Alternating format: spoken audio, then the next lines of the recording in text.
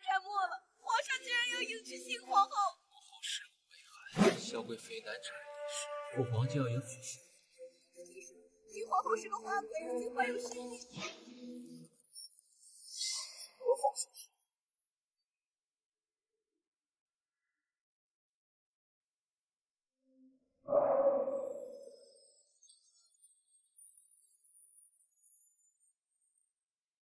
恭喜皇上再得美人！影院赏赐少不了你的。谢皇上。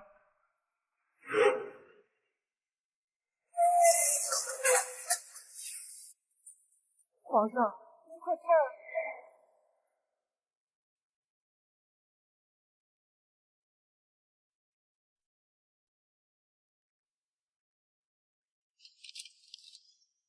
一个瘸子也敢挡本宫的道。 还真是个妖后，果然貌美，迷惑了父皇。太子殿下为何这般对待我？难道是我哪里得罪了太子殿下吗？你在这胡闹什么？父皇可真是好兴致，母后萧贵妃难产，刚死，尸骨未寒，你就朝夕迎娶新皇后，父皇就如此迫不及待吗？这逆子竟然打扰朕和皇后的大婚！皇上。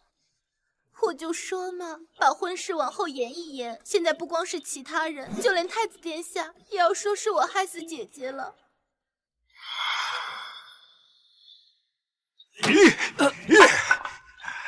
皇上，你莫要再生气了。想是太子殿下也是挂念姐姐，才口不择言的。皇上，爱妃，臣妾肚子好痛，受了惊吓。龙太会不会有事啊？皇上，太医，快传太医！快传御医，传人御医啊！逆子，朕的和二弟的孩子有事，你亲手杀了你！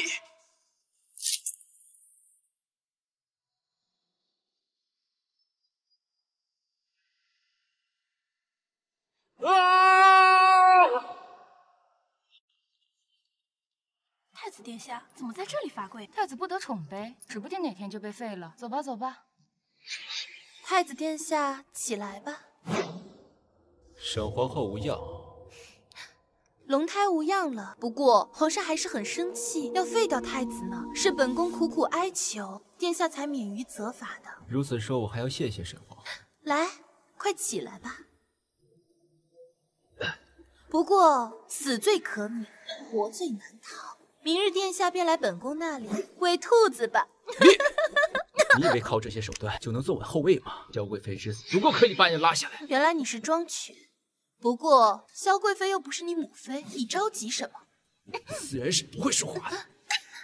你弄疼我了。萧贵妃死了，我成了皇后，你觉得蹊跷；可是你母后死了，萧贵妃成了贵妃，你就不觉得奇怪，还替她查凶手。你可真是个好儿子。你不过就是不甘心，觉得本宫不配做这个皇后，只有你母后才配。可惜你母后就要永远在我之下了。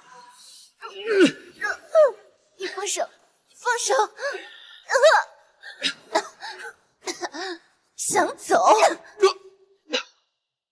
你这个妖妇！你不是该教本宫母后吗？下次再讲，不可如此无礼。乖，叫声母后听。休想！你说10个月后，皇上会不会立本宫肚子里的孩子为太子？你若再敢忤逆本宫，本宫就让你活不过这个月。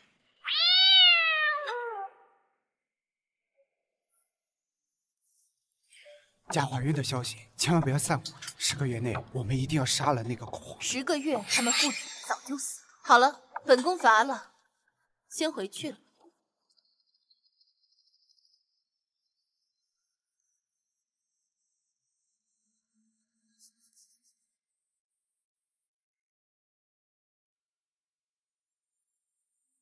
吃吧，吃吧。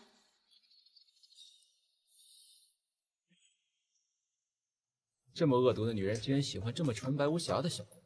那是因为本宫喜欢吃兔子。真恶毒！太子殿下，你还是好好喂兔子吧，我还等着吃呢。别以为在父皇面前装的天真无邪就能受宠，我现在已经调查薛贵妃的死因了，你早晚会露出马脚。是吗？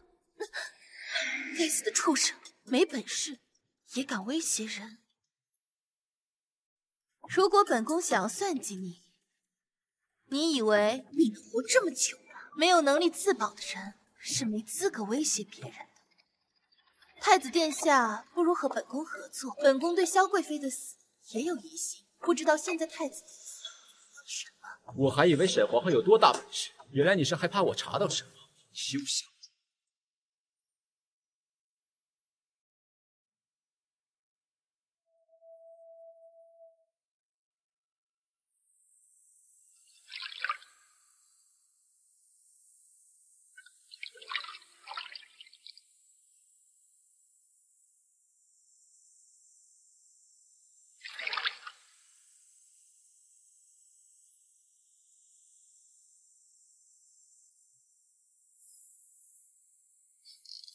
谁？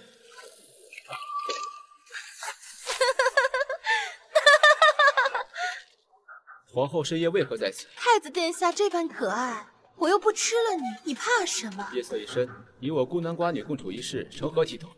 难不成沈皇后又要上演杀兔镇太子的戏？我啊，就是来给你送药的。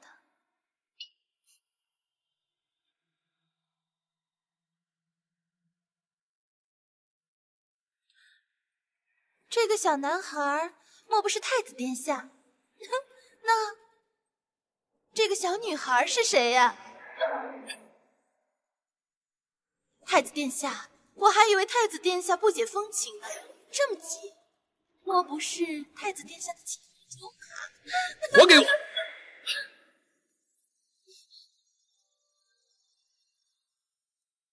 对不起，我不是故意的。太子殿下这般着急，难道真是心上人？沈皇后既然是来送药的，药已经送到了，请离开吧。我看看你的伤，真严重。你到底想要干什么？太子殿下没有必要跟我过不去，对你一点益处都没有。不如我们两个联手，一起查出萧贵妃难产之事，如何？为什么骗我？父皇若真废了我，不正合你意？想要早日查出真凶，与我合作是最快的办法。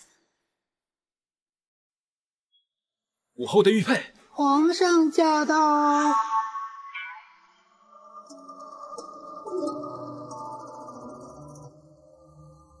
拜见父皇，儿臣在府前没有听见父皇的声音。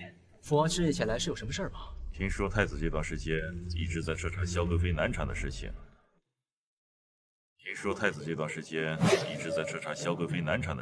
儿臣没有那么不懂事儿，薛贵妃又不是儿臣的生母。懂事就好。这屋里怎么会有女子的香气？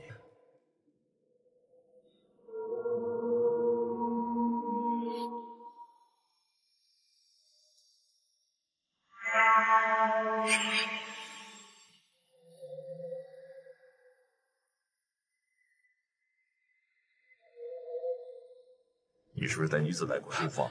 父皇，儿臣……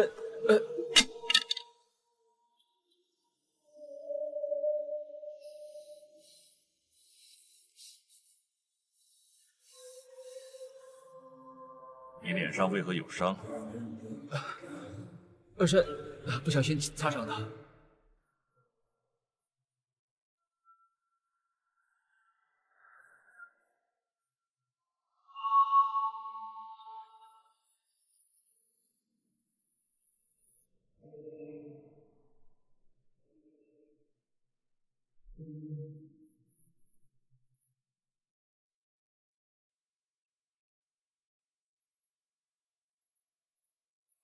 父皇，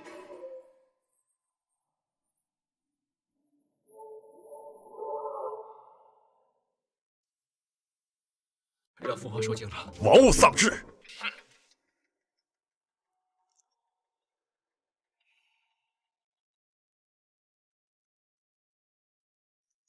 这是皇后的手笔吧？可我是不小心掉出来的。当真是不小心啊！也是给太子殿下提个醒，皇上现在已经十分不满，只有我们合作，才能保证太子殿下的安全。你那块玉佩哪来的？我只想告诉太子殿下，我们不是敌人。再给太子殿下提个醒，皇上身边有暗卫，叫暗谍。父皇的安慰。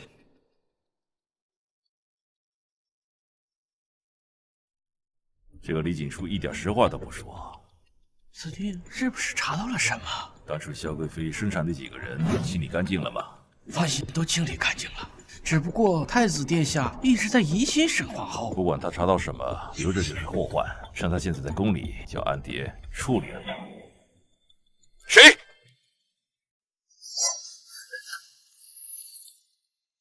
你是谁的人？你竟然是庄犬！再不说我就杀了你！现在功夫还可以吗？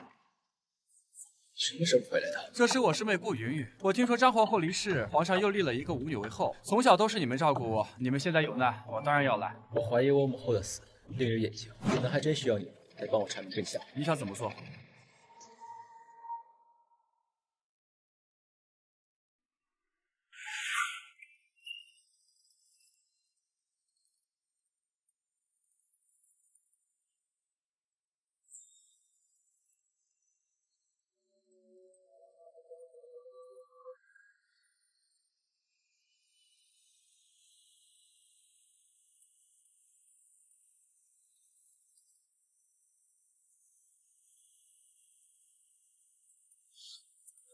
江青玉绝不以人为善，绝无入朝，誓不为官。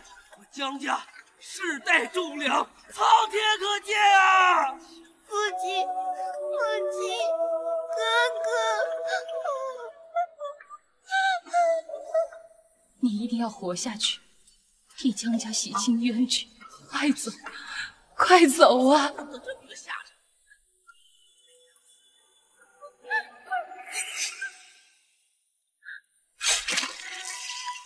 父亲，母亲，哥哥，玉儿一定会为你们报仇。你吓我一跳！李润要杀了李景初？什么？果然心狠手辣，连自己的儿子都不放过。那不正好，省得我们出手。这是不仅李景初不能死，为什么？因为他是曾经的那个少年。二姐，你该不会是为了李景初打算放弃吧？当然不是，我要跟李景初联手，自相残杀。这出戏嘛，岂不是很好玩？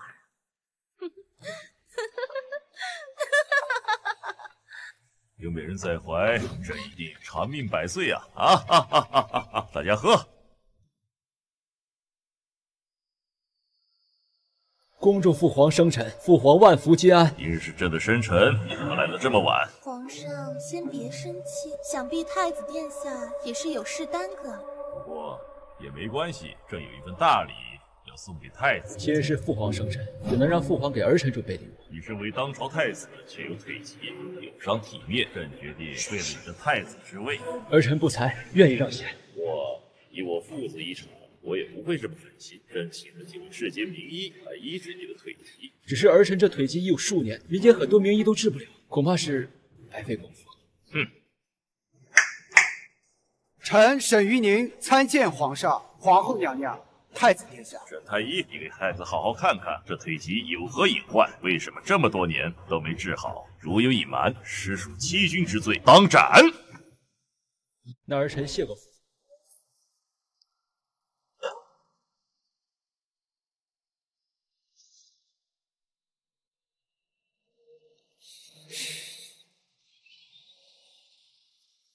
太子殿下，你好大的本事啊！启禀皇上，太子殿下这条腿不仅没有任何问题，而且还十分的健康。臣以为是多年练武造成。你胡说！父皇，儿臣自小是个瘸子，这是您亲眼所见。自那以后，儿臣就整日拄着拐杖度日，并非像沈太医所说。太子殿下慎言，这可是欺君之罪，臣可不可妄言。皇上，臣妾相信太子，只是大臣们不这么想。不如我们做个测试，帮太子殿下证明清白。皇后有何高见？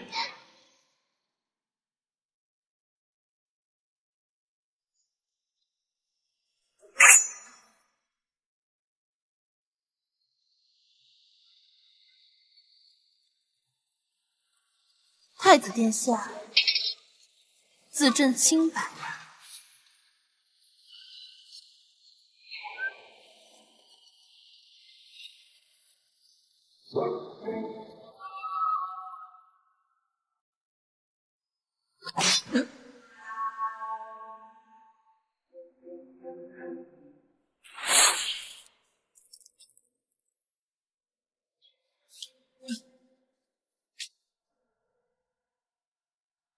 皇后可爱美。太好了，太子殿下终于自证清白了。沈太医，还不赶紧给太子殿下止血！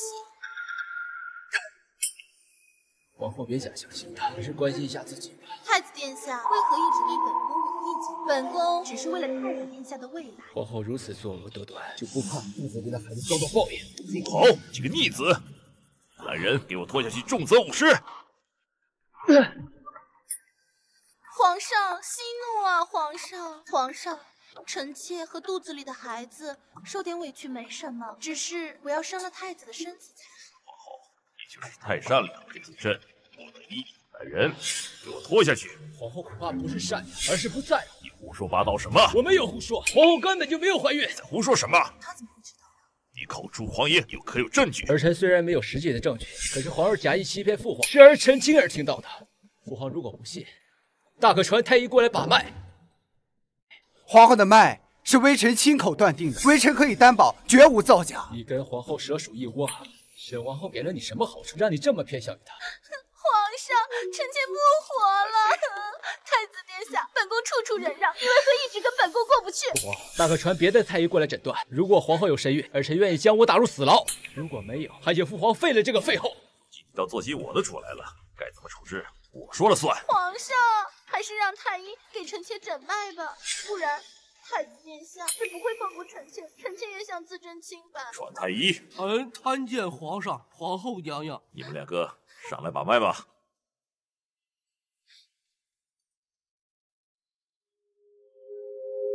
皇后娘娘确有身孕。爱妃，不可能！父皇，是儿臣亲耳听到的，不可能！太子殿下若是不信，那就再叫一名太医来好了。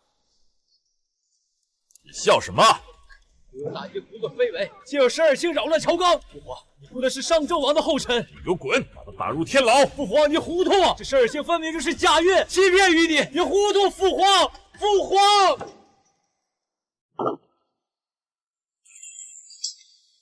太子，这是怎么回事？我明明听12卿说要假孕欺骗皇上的。不怪你，12卿这个毒妇，我早晚杀了他。不要露出破绽，做先要做主，不要让他轻易找我合作，他或许可以帮我报仇。因为杀死了我的母亲，我一定要让他血债血偿。走，你快走。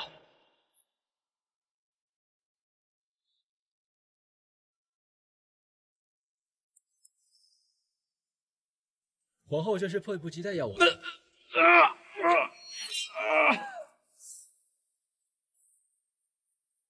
12卿，有难你就给我来个痛快。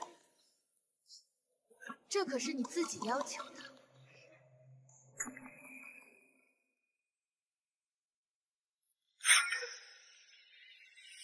我怎么舍得让你死呢？我喜欢把你玩弄于股掌之间，生不如死。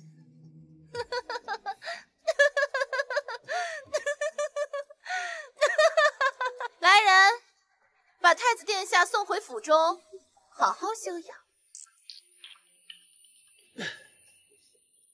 12卿，给我等着！圣母和薛贵妃的仇，我一定让你加倍奉还。这药还能坚持多久？只有7日的量，我们得赶紧想办法。如果被皇帝知道假怀孕的话，那麻烦就大了。先瞒过这几天吧，随后我们再做。谁？放开他！一个瘸子走走多远？没想到堂堂太子殿下也有偷听人墙角的习惯。原本疑惑沈皇后假孕的事儿，怎么就变成了真怀孕？原来是收买了太医，你好大的胆！假怀孕这种事情都能做出来，为了地位不择手段。难道太子殿下不是这样的？你昨天的伤只是皮外伤，想必不出1个月，太子殿下就能恢复健康了吧？也不知道把皇帝当猴耍的人到底是谁呀？真恶毒的女人！父皇知道了这件事儿，你就会和我一样成为阶下囚。想必太子殿下还不知道自己的处境吧？我这后宫里到处都是暗卫，只要我一声令下，太子殿下能站在这里，可就说不准了。你到底是什么人？太子殿下，你可真是贵人多忘事。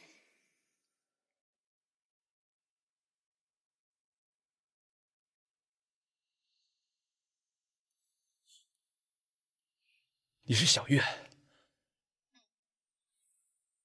我父兄为李润立下赫赫战功，李润忌惮我父兄功高盖主，以谋反之罪将我江家满门抄斩。我四处流窜，直到义务方方主将我收留，才结束乞讨生活。那个时候听说你和你的母亲被人囚禁，那时小月下定决心，我要为你给我的父兄报仇。你就是小月，如此对我又是如何？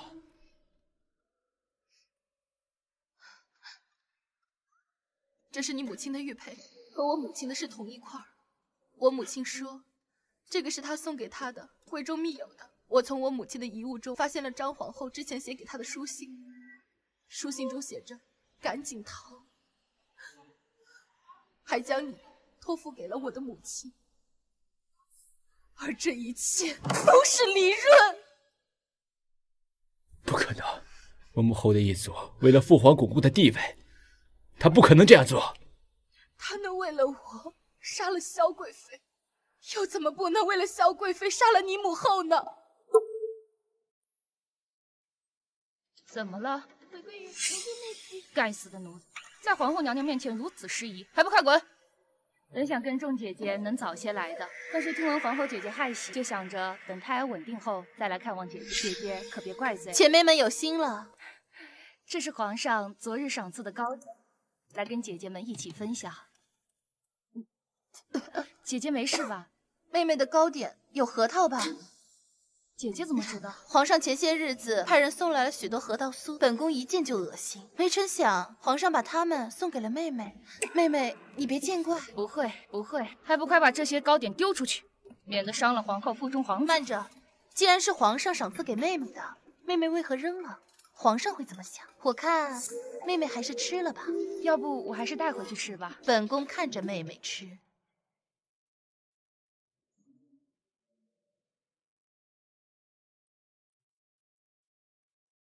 这是皇上赏赐的桂花糕，妹妹你也一并尝尝。妹妹多吃点，妹妹多吃点。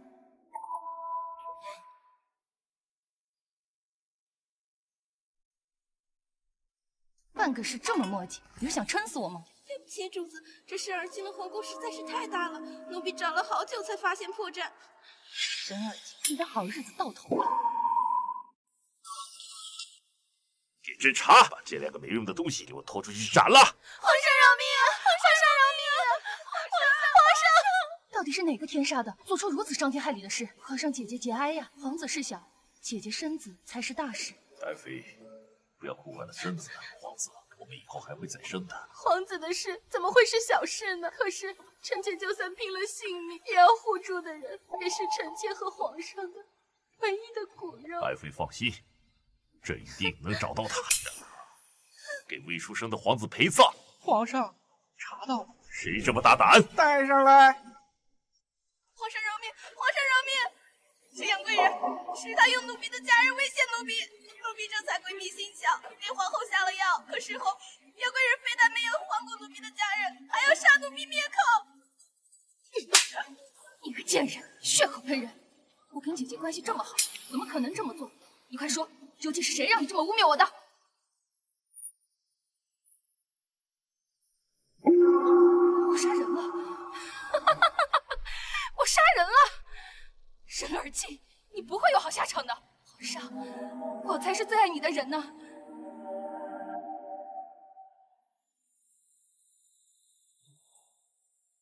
来人，把这里清理干净。这姚妃怕是得了精神病。皇上，臣妾怕，好怕。别怕，朕马上下旨，让你进入太宫。朕不要让这些东西脏了爱妃的眼睛。皇上，微臣来给皇后把脉。好，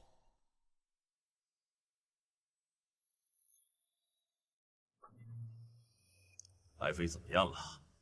启禀皇上，皇后服下的堕胎药已经伤了脾胃，短时间内恐怕无法恢复好。至于在华皇嗣，恐怕完整口谕，遣散后宫家眷，逐避杨氏旧俗，这不会让爱妃再受一点伤害。皇上，三思啊！皇上，爱妃，不用起来。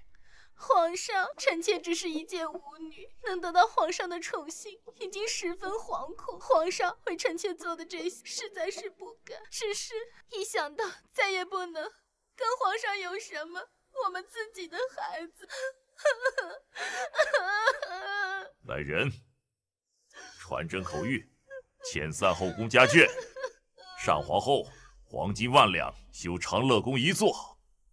皇上，谁敢劝朕，和这妖妃一个下场！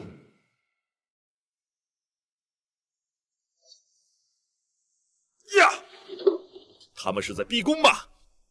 给朕杀了，都给朕杀了！陛下，这些都可是肱骨之臣呐，你真的为了皇后把他们全杀了吗？那可是朕的爱妃呀，怎么在他眼中就成了歹人了？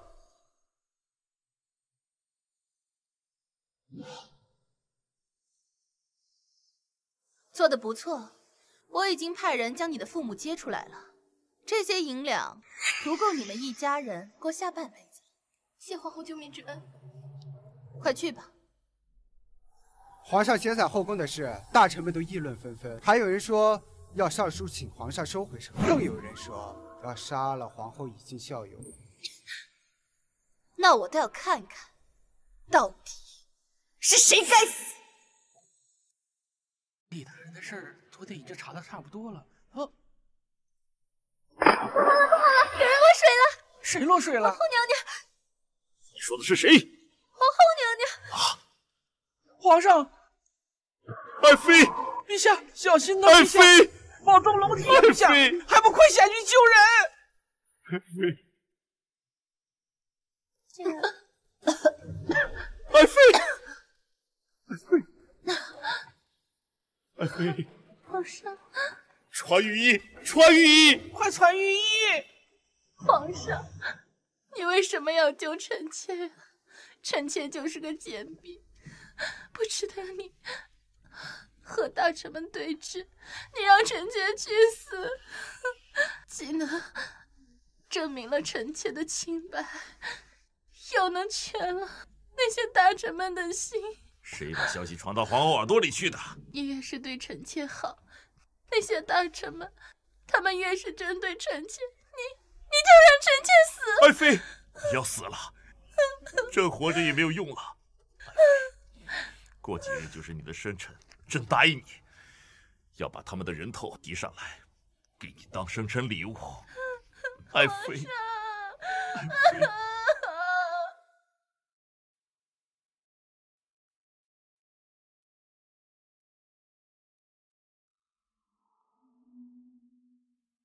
哈哈哈，好，好，你看这舞姿，好优美的舞姿呀！的确不错。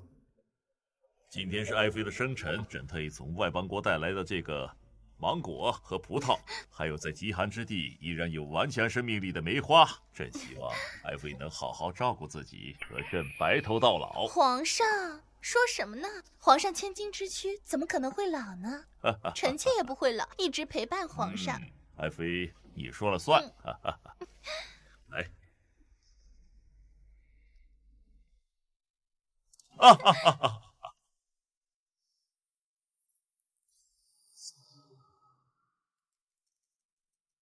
你来干什么？儿臣得知母妃生辰，特意前来祝贺。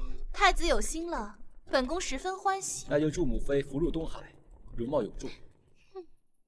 坐吧。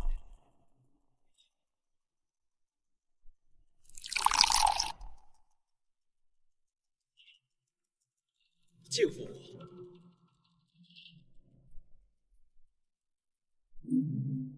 皇上，难道你不想跟太子缓和下关系吗？他可是您的皇子。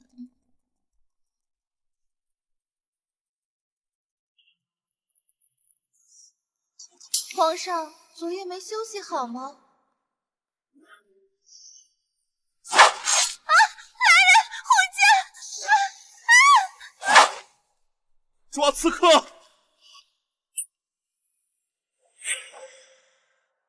上，别动气了。陛下，这把匕首上有古越国的图腾和文字，刺客有可能是古越国人。哼，这古越国一个小小的舞女，居然行刺一国之君，背后一定有人指使。皇上的意思是古越国派人刺杀的，那他们不是这个月刚派人来和亲呢？虚情假意，古越国一定是假意求和。皇上，太吓人了！这古越国竟然敢公然在大殿上行刺，要是皇上还有太子有什么事，那我国岂不是无君了？一定不能放了他们。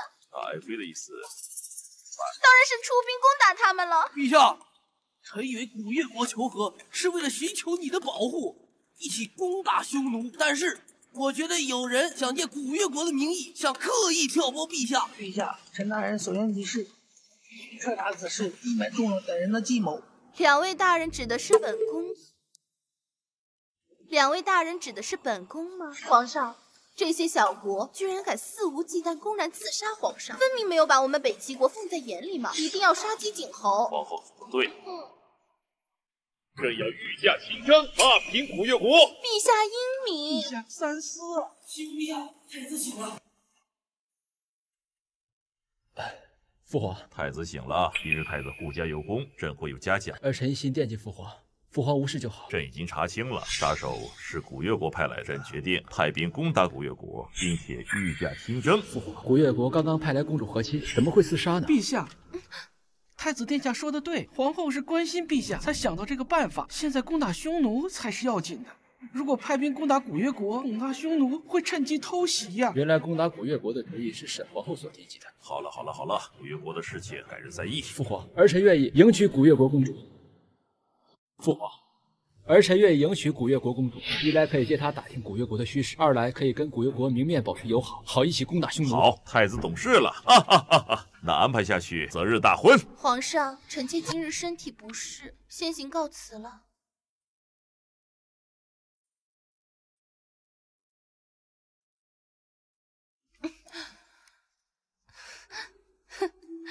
景初哥哥，你怎么来了？咱们当时说好了，只要把李润搞得人尽皆知，为什么你还要传他去古越国？你有没有想过，这样会给整个国家带来危害？你到底想要干什么？你的目的真的是除掉李润这么简单吗？你弄疼我了，景初哥哥，我就是为了帮你啊，初哥哥。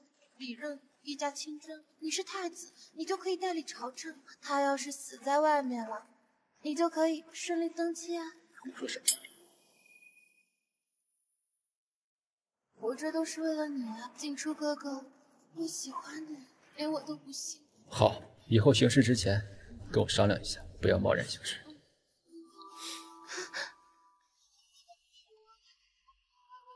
你为什么要娶古越国的公主？你是不是不喜欢我？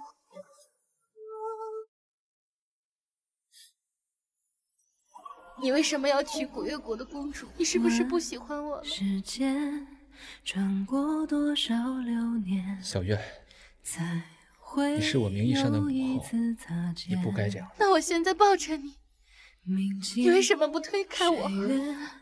菩提树下有间，缘可卷。景初哥哥，指尖你也喜欢我，对不对？我会当你的这个公主，我们只有彼此。今日的事情，熬不过时间，我没有和李润在一起，我们在一起，最好是成全。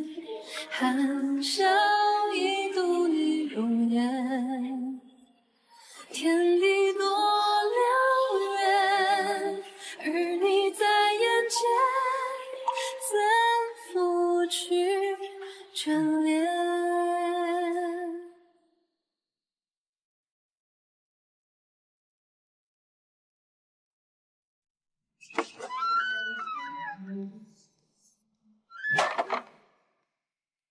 为什么这么做？为了得到他的信任，到时候好为我所用。你别玩火自焚，到时候爱上李景初。我才不会，我一定会看着他们父子相残。公主为何在此？大侠冷静，我只是来偷个东西。偷东西？手上这么大一颗猫眼石，还偷东西？古月国这么缺钱？你知道我是谁吗？少废话，快说！你在皇后寝宫都看到了什么？我好意思说，只怕你不好意思听。事关北齐国皇家丑闻，皇后和太子苟合。什么？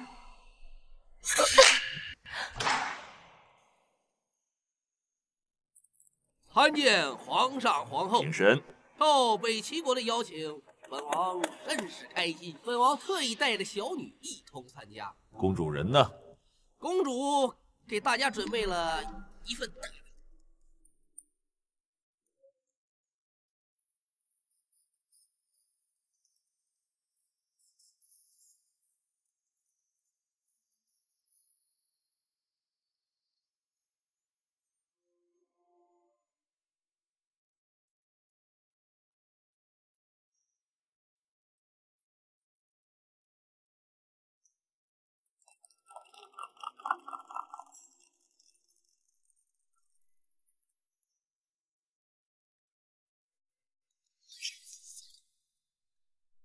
朕听说北齐国的公主多才多艺，看来谣传还是太过于保守了嘛啊！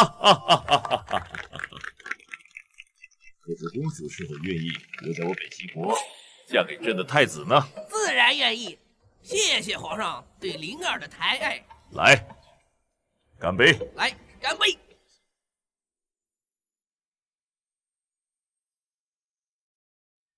恭喜太子，恭喜太子啊！哈哈！哇！启禀皇上，公主不见了，赶紧给我找！是。皇上，公主丢失，恐怕会引来纠纷，不如臣妾也去看看。好，别让公主出什么事儿，去吧。父皇，儿臣也去。好，去吧。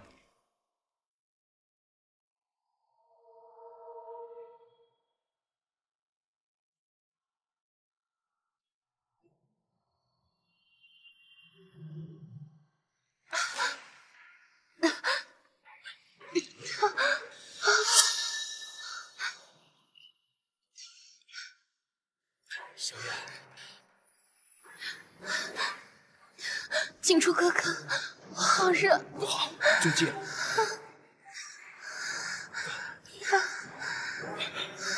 小月，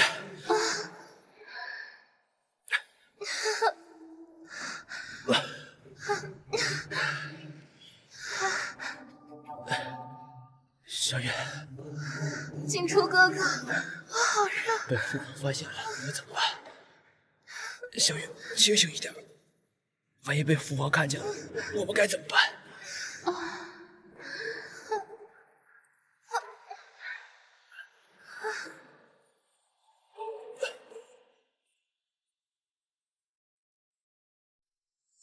皇上，皇上，你可要为我做主啊！公主怎么了？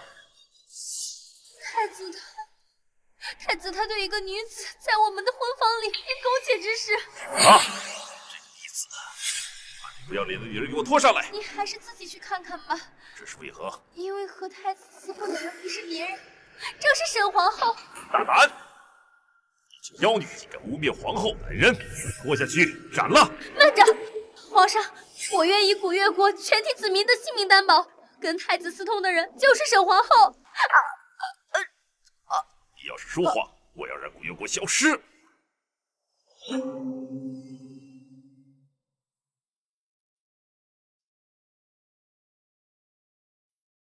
被我抓到了吧？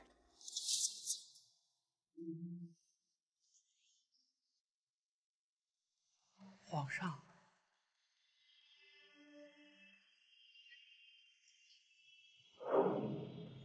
皇上，皇上！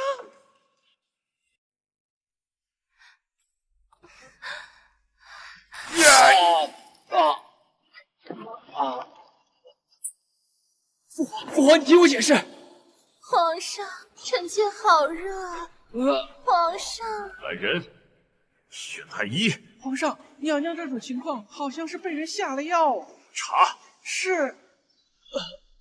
皇上该如何处置这桩丑事？朕会给你一个满意的答案。来人，把太子拉回偏殿，太医医治。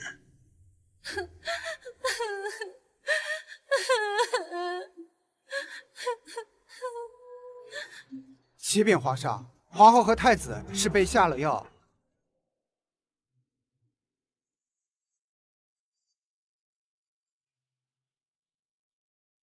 这是太子府上的香炉，里面放着的正是催情香。此香一旦被吸入体内，就无法控制自己。皇上，求皇上赐臣妾百里，还臣妾一丝体面。皇后这是干什么？臣妾还是死了算了。臣妾的名声事小，可是玷污了皇上的名节事大，臣妾还是一死了之算了。爱妃不要担心，朕知道你也是被奸人所害，这不怪你，朕一定要把他找出来，诛人九族。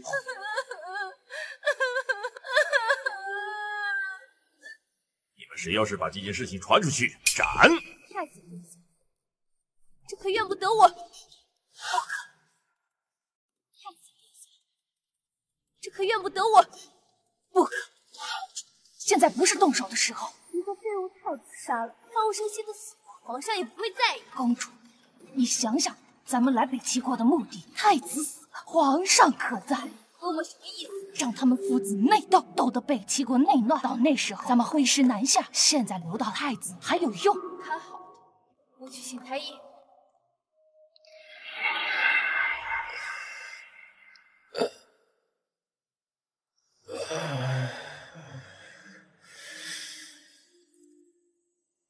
太子殿下醒了。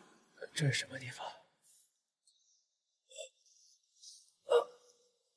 太子殿下，你和沈皇后中了合欢香，喜新酿成大祸，皇上盛怒，砍伤了你的腿。我特意去请太医给你诊治，可是你的腿新伤加旧伤，太医说了，是再也无法站了。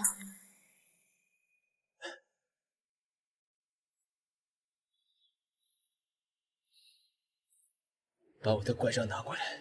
太子殿下，你腿伤刚好，现在腿又废了，难免难过。先把药喝了。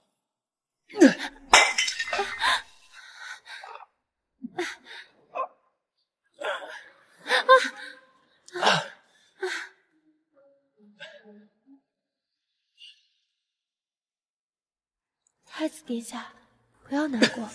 我就是个废人。皇上，您做什么呢？古越国的公主来求朕，让太医医治太子。太医跟我说，太子的腿再也不能站起来，所以朕决定废掉太子。哎，皇后怎么了？皇上，臣妾只是觉得十分惶恐。那若是废了太子，那万里的河山岂不是后继无人了？朕希望朕的太子从皇后肚子里生出来。皇上，那臣妾怀孕也不知道是男是女。无妨，如果是女的，朕就封她为皇太女。皇太女，不管是生的是男的女的，都是朕和爱妃的孩子。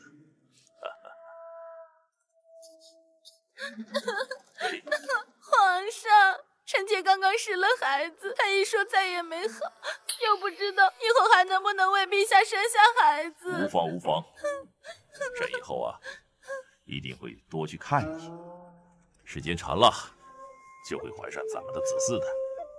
只要你把孩子生下来，朕立刻废了太子，你的孩子将来无疑是真正的太子。皇上，太医说了，臣妾的身子还没有好，不可过分亲近。好，好，好。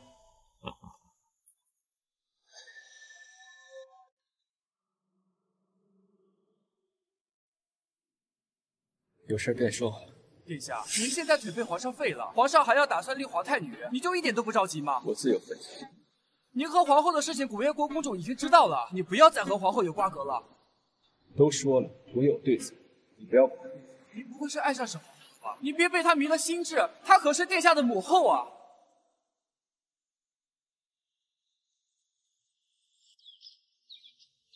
小月，你还没休息啊？李润不是让你为他生下皇太女吗？ Good morning， 景初哥哥。师兄，既然太子一意孤行，非要和沈皇后在一起，咱们别管了，回山里去吧。是这个妖狐魅惑太子，我是不会离开太子的。难道你还不明白吗？太子丝毫不在乎你。我说了，我不会离开太子的。师兄，师兄，皇上驾到！怎么办呀？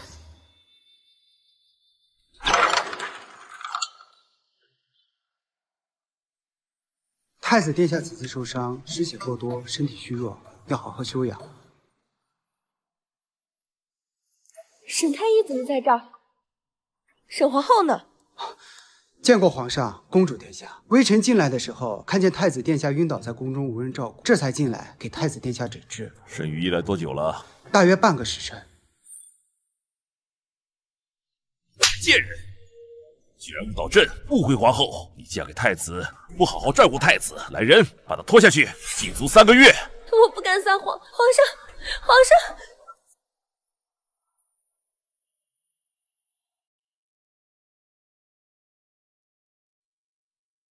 皇后今夜怎么睡得这么早？臣妾近日总觉得浑身乏力，十分的不舒服，便早早歇下了。皇后的手怎么这么冰凉？皇后今夜是否出门了？没有啊，皇上。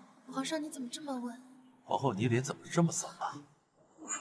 也许是兔子抓的。啊，臣妾失仪了，请皇上恕罪。没事，那你先休息吧。好，朕走了。恭送皇上。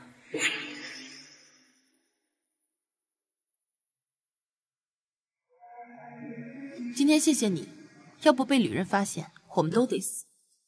你也知道这事晚会自焚，李瑞心狠手辣，你和李景初2次偷情都险些被人发现，肯定是被人盯上了。收手！收手！我父亲跟随李任南征北战，帮他推翻前朝，建立北齐国。就因为我父亲功高盖主，他便将我江家满门抄斩，死的死，卖的卖。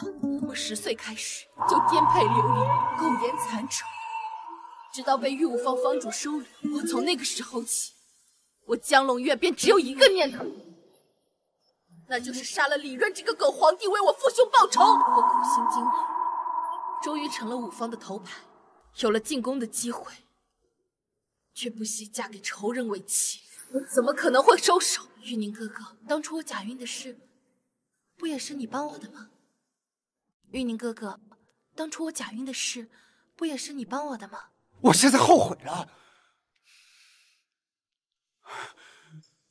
你是不可能成功的，放弃吧。你要真以为李景秋会保护得了你吗？他现在已经自身难保。李瑞如果知道你的真实目的，他会放过你吗？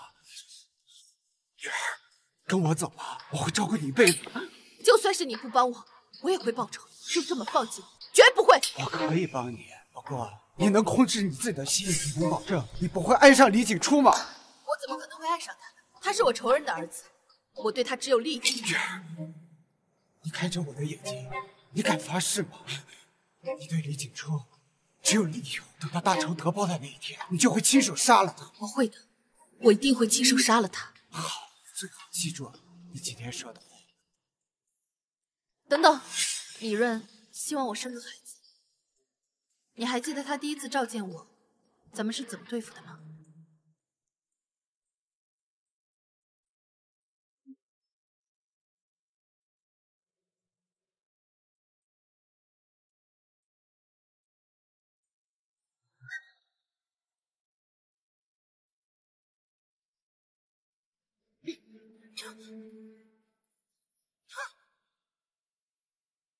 你是何人？为何要杀我？你是妖后，你魅惑太子和皇上，人人皆可诛之。你是太子的人，我和他有个约定，一起杀了李润。我现在若是走了，太子可就没帮手了。杀了李润之后，离开太子，不然我杀了你。你杀得了我吗？就算杀不了你，我也不会让你留在太子身边。他未来是一代明君，而你是个歌姬，又是个荡妇，你留在他的身边，只会坏了他名声。明君，淫妇，太子身边的那个公主是个奸细，你一并铲除了吧。我答应你，一旦杀了李润，我就离开了。李嬷嬷，你说现在怎么办？现在什么也做不了。我看皇上身边的小德子呀，倒是对皇上很忠心，或许可以和他们联手，找到沈皇后和李景初有染的证据。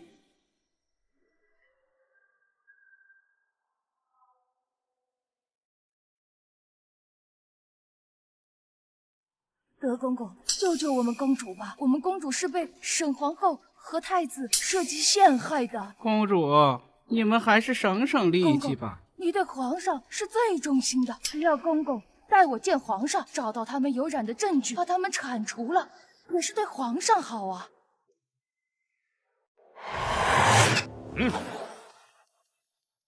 给我盯着皇后！朕可不相信朕的爱妃会背叛朕。皇上，你想想，太子对皇后的态度和之前差距有多大？就算皇后不会背叛皇上，保不齐太子勾引皇后呢。皇后来自民间，不懂女训女工，万一经不住太子的勾引呢？老奴可以替皇上教导皇后，好好服侍你，也好盯着太子和皇后。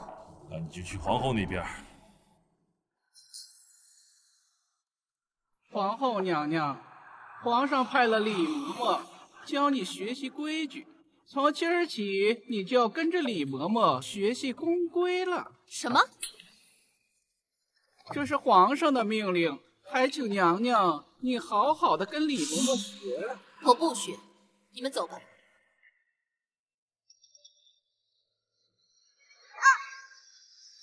你在做什么？娘娘，得罪了。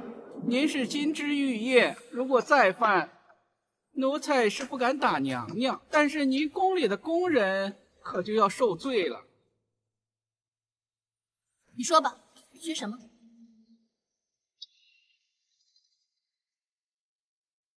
金瓶梅。身为女子，就要学会服侍夫君。现在皇上急于跟娘娘生个皇子，所以娘娘你要好好看看，好好学学。 你们这是在做什么？娘娘，皇上急于生皇子，娘娘没有事儿，还是不要出门了。好啊，你个狗奴才，居然敢威胁本宫！娘娘，还是在寝宫里好好学习吧，要不然你这宫里工人可就要受罪了。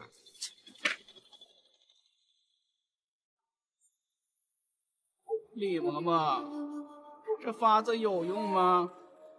沈皇后一定受不了。 找李景初求助，德公公，你就在这守着就行。气死我了！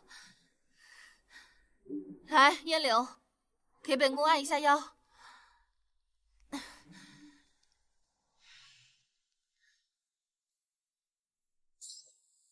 不要脸的东西！光天化日，竟敢蛊惑娘娘，做出如此污秽之事！奴婢没有，公公莫要胡说！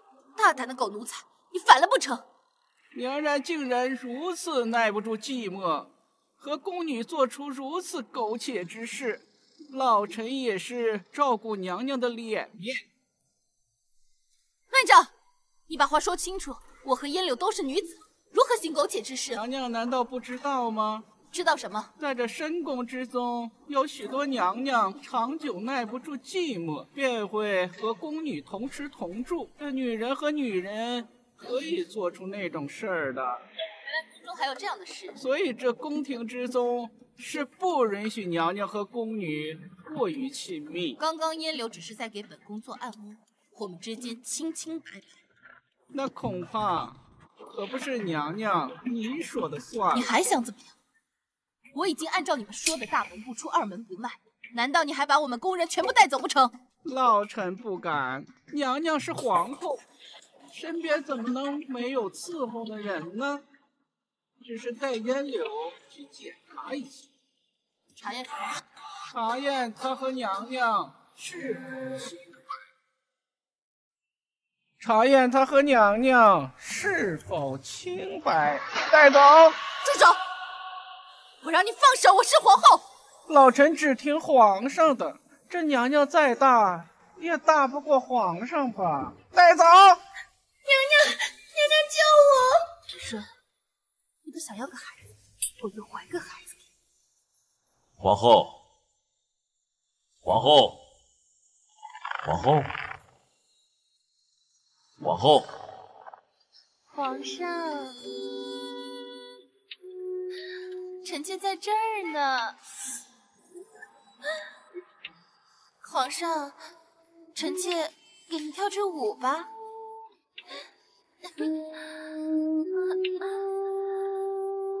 爱妃今日为何如此热情？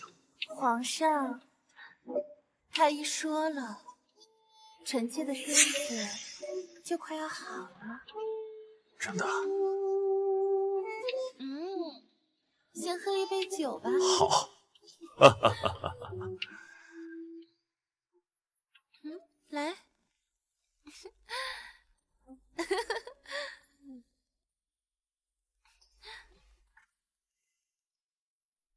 爱妃，皇上。爱妃。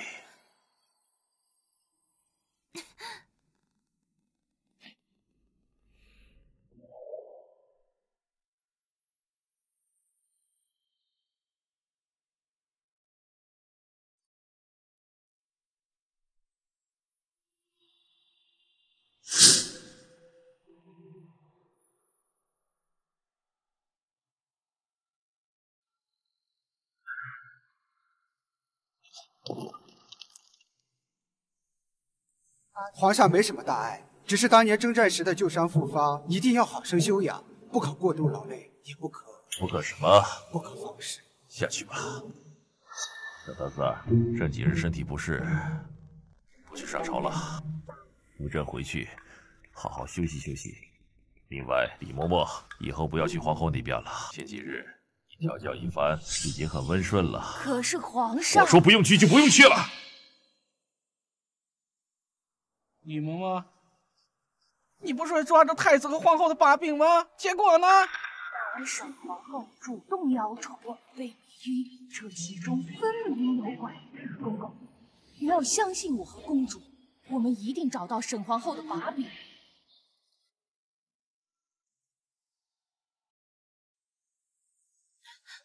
好端端的皇上怎么咳得这么厉害？父皇，父皇，儿臣拿了山参来看望父皇，还望父皇早日康复。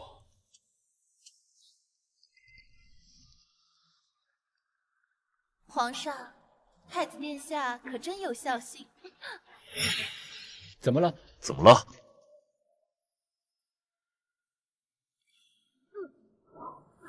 父皇病重，母后日夜操劳，可能是累到了。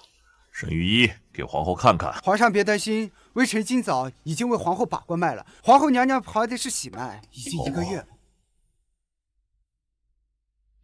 二星，你怀了朕的骨肉了。哎呀，传朕旨谕，皇后有孕，大赦天下，朕要好好的照顾皇后。臣妾本想等皇上痊愈再告诉皇上的，现在您病着，还要照顾臣妾，那朝政就没人打理了。爱妃的身子才是最重要的，朕什么都不在乎。陛下，这不妥呀！怎么了？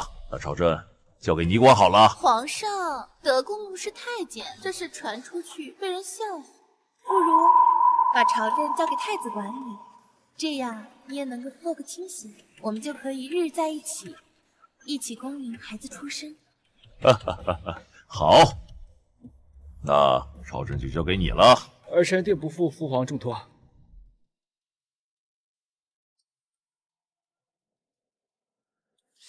皇上怎么还没来？哎，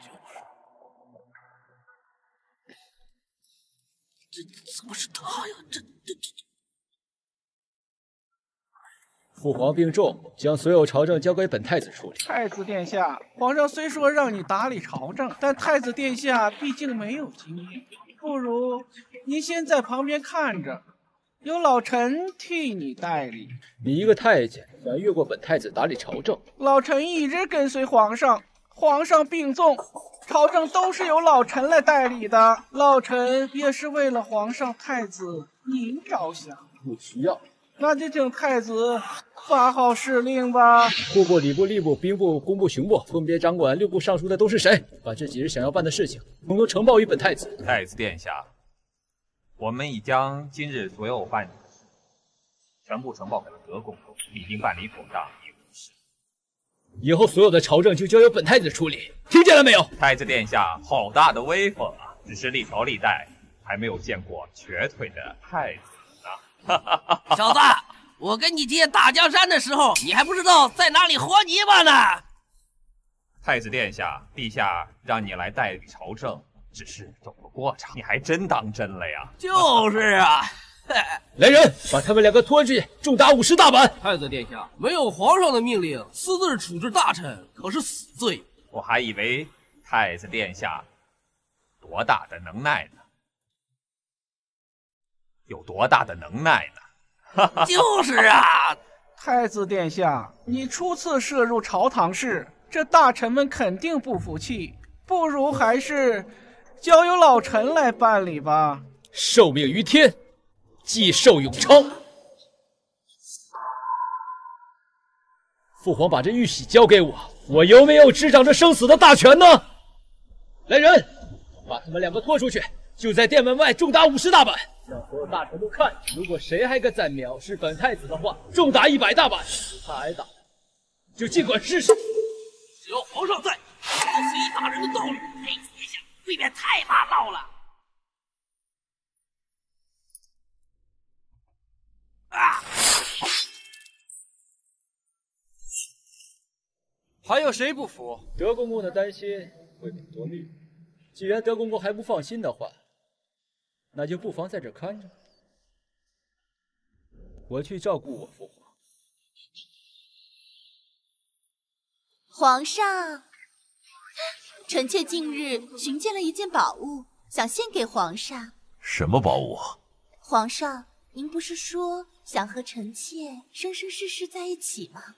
臣妾便让沈太医研制出了仙丹，看，能让皇上延年益寿。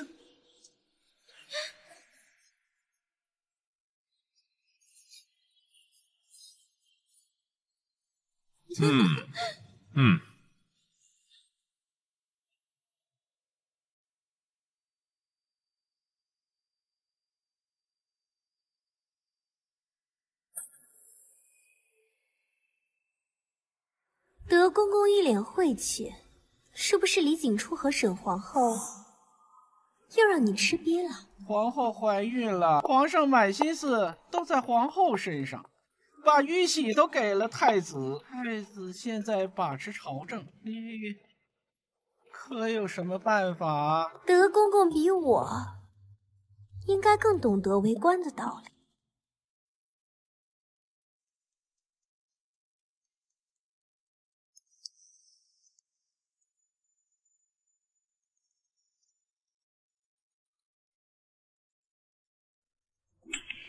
怎么回事？本太子颁布的新政没有一条能实施下去的。太子殿下，最近国库空虚，实在是没有钱建州铺和学堂。我们所向金国的钱，金国一直派人催促，实在没钱呀。太子殿下，还是执行皇上的旧政比较好吧。不劳烦德国公提出席。你说这是怎么回事？今天大臣们好像都商量好了，满朝文武都在哭穷。如果我没有记错的话，许多大臣富商都有向户部借过银两。如果这个时候殿下能把这笔钱要回来，他不仅能杀杀那些大臣的威风，还能解决钱的问题啊！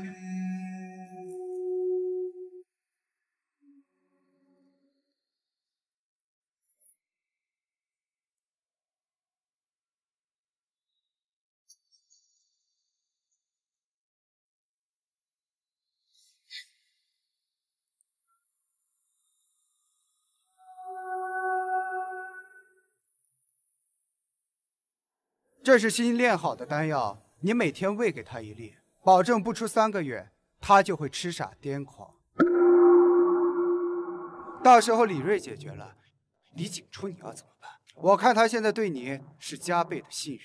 我会想办法。我劝你现在最好清醒一点，你名义上是他的继母，你们根本就不可能。尽快处理掉他们父子，我带你离开。好了，你别说了，快走吧，我去给李润送药。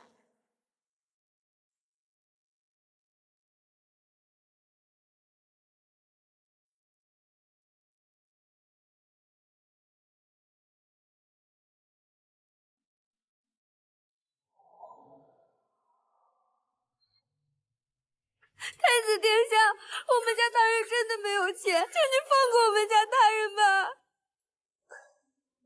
没钱是吧？是的，太子。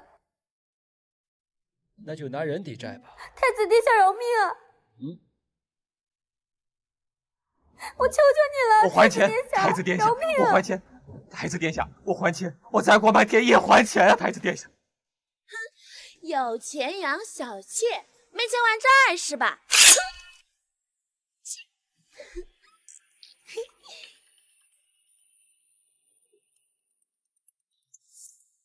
皇上，大事不好了！怎么了？太子殿下管理朝政不久，现在满朝大臣都向臣状告太子入室抢劫，跟强盗一样。废物！朕把朝政交给他，他就坏成这样。皇上，您别生气了。太医说了，您吃了仙丹，最忌讳生气了。仙丹？陛下，您吃的什么仙丹呢？他若是不说，臣妾都忘了。来，皇上今日您还没有吃呢。陛下，爱妃对朕真好，朕要和爱妃永生永世在一起。好啊。皇上，你这吃的什么药啊？这是！哎呀，你好烦呐！朕的爱妃还能害了朕不成？朕马上就要升仙了。臣妾觉得皇上龙马精神，更胜从前了呢。陛下，那太子的事儿，皇上都说了，此事交给太子殿下处理，公公就退下了。以后若是没什么事，就不要打扰我们了。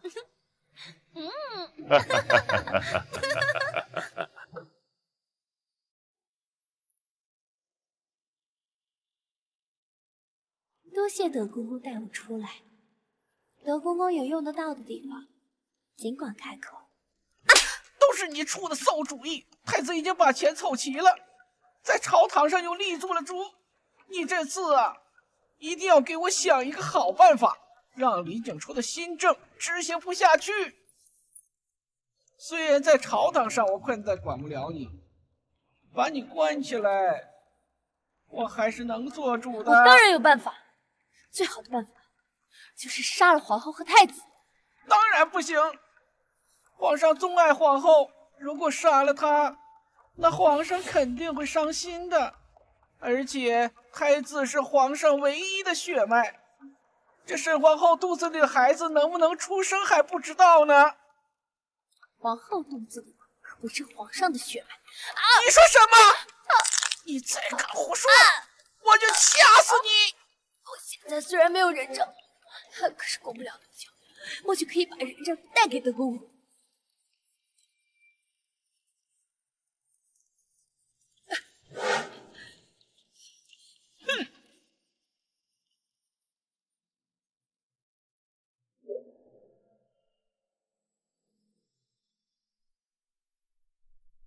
这是我给你做的假肚子，等到了3个多月，你就可以戴上了。这次我不需要假肚子了。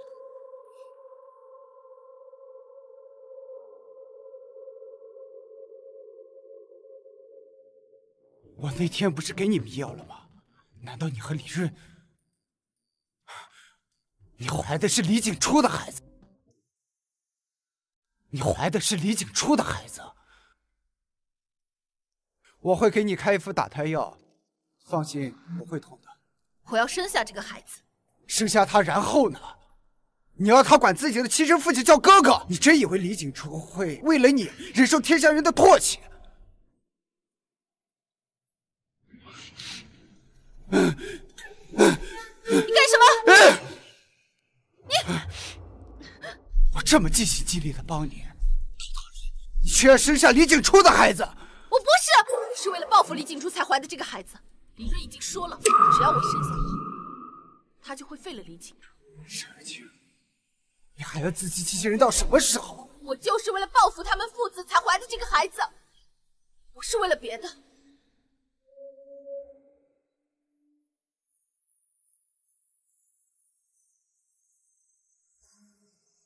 没错，不是为了别的。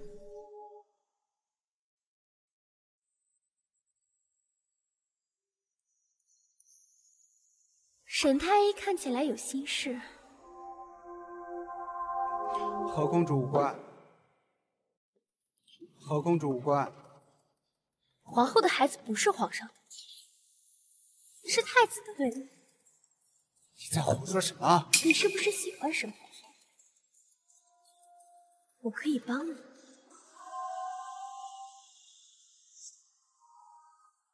想要得到什么？什么都不需要，我只需要你给我做个人证，我保证太子从这个世界上消失，而且牵连不到你。太子殿下，城中的学堂和粥铺都已建设完毕。好，新政都实施下去了，这爱卿做得很好。太子殿下，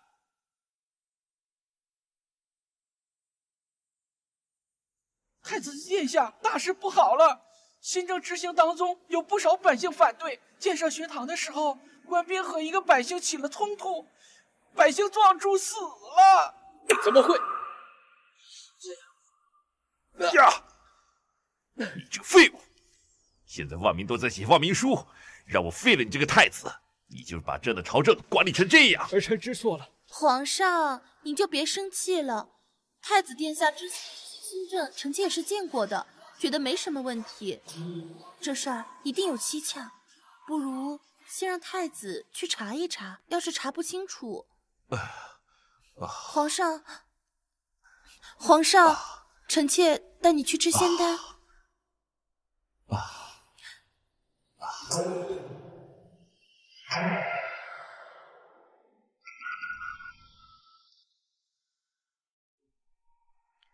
景初哥哥，喝点汤吧。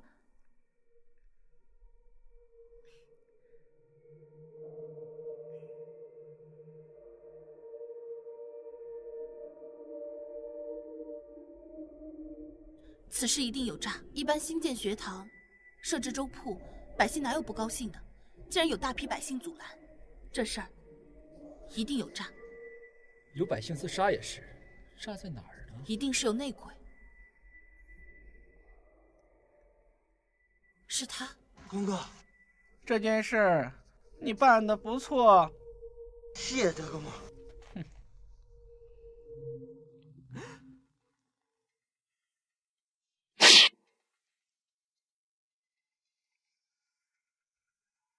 德公公，别来无恙。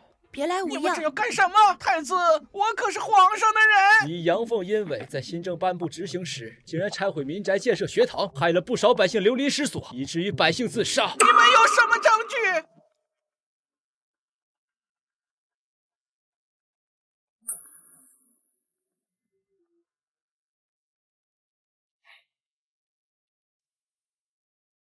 是又怎么样？你们这对狗男女对得起皇上吗？我为什么对不起他？他迫害我母后，杀死了萧贵妃，更害死了她未出生的孩子，滥杀无辜，这种自私自利的人，亏得你还跟他好。我呸！皇上杀人，自然有皇上的道理。你这么婆婆妈妈、优柔寡断，不配做他的儿子。敢对太子不敬，我打碎你的牙！还有你这个贱人，皇上待你不薄，你居然背叛他，和他的儿子厮混在一起，你真是该死！该死的是李润吧？你以为他很情深义重吗？当初和他打天下的兄弟们，现在活着的还有几个？少胡说！少挑拨我和皇上的情分。今日落在你们这对狗男女的手里，我认命了。好，既然如此，那我成全你。等一下，把他压下去，我过后还有审问。德公公，我告诉你，我不是沈二姐，我是元陇城少郡主江陇润。你不要再效忠李润了，不然我父亲的下场就是你的下场。不如你和我们联手，杀了李。原来是你，你还活着！德公公，我父亲的下场是知道的。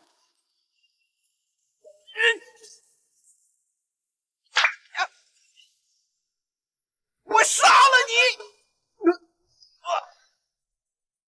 景初，殿下，景初，殿下，你坚持住！你不是说要带我出宫的吗？景初，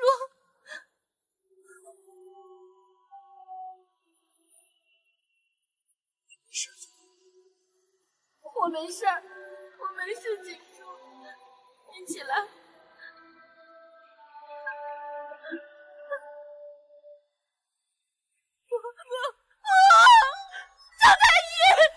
老太爷！景初，你醒醒啊，景初！我要死，我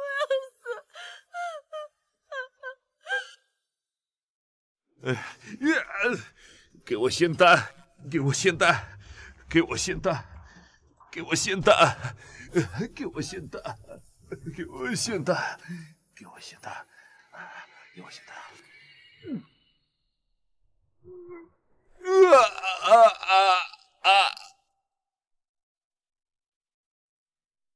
景初哥哥，你别丢下我，我想跟你出宫，过平凡人的日子，你坚持住好吗？别丢下我，坚持住！玉宁哥哥，求求你救救他好吗？你看看你现在这个样子，你清醒一点。你现在复仇已经成功了，李润他现在已是将死之人，李景初也死，他们的死没人会查在我们的身上。我们走吧，我带你走啊！复仇成功了，可我为什么一点都不开心？我的心好痛，心好痛。我要和景初在一起，我不走。那我呢？我算什么？你为了复仇，一次一次拒绝我。你明明知道我喜欢你，我眼睁睁的看着你成了李润的皇后，看着你和李景初在一起，还怀了他的孩子。月儿，我也是男人，我心也会痛。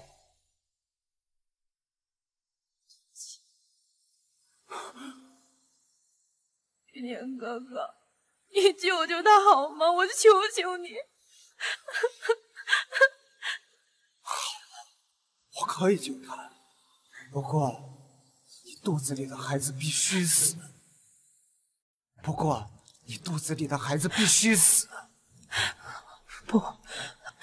可能！孩子和李景初，不，那你就眼睁睁的看着他死在你的面前。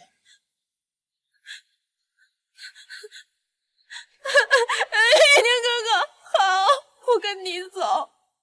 我这次真的不骗你，只要肚子里的孩子和景初安然无恙，我就跟你走，再也不回来。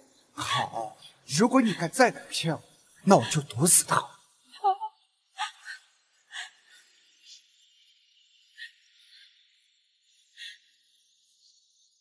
每隔1个时辰给他喂一遍，过了今晚他能醒来，便没事了。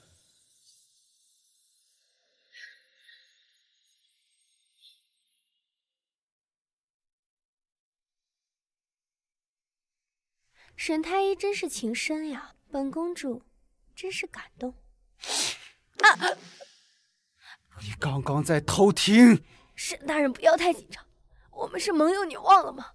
你还帮过我，我答应，我会要李景初的命。我现在不要他的命。沈大人可真是大度，你能保证李景初醒了之后，知道你要带走沈皇后，他会杀了你。知道你要带走沈皇后，他会杀了你。让开！沈玉宁，你是活该做王八！你傻不傻？沈皇后现在答应跟你走，可是她的心是在李景初身上。等李景初醒了，你觉得他会跟你走吗？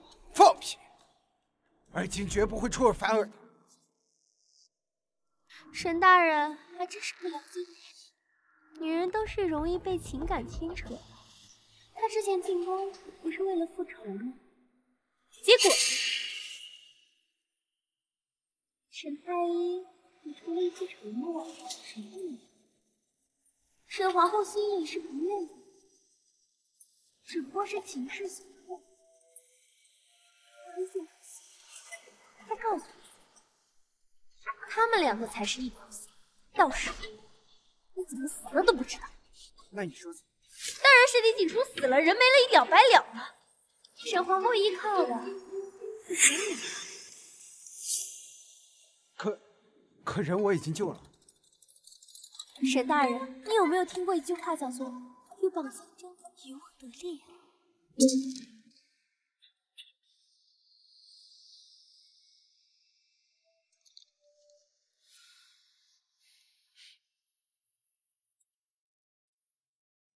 几日不见，皇上怎么成这样了？给我仙丹，给我仙丹。沈大人，解药呢？喝下后症状会有所缓解。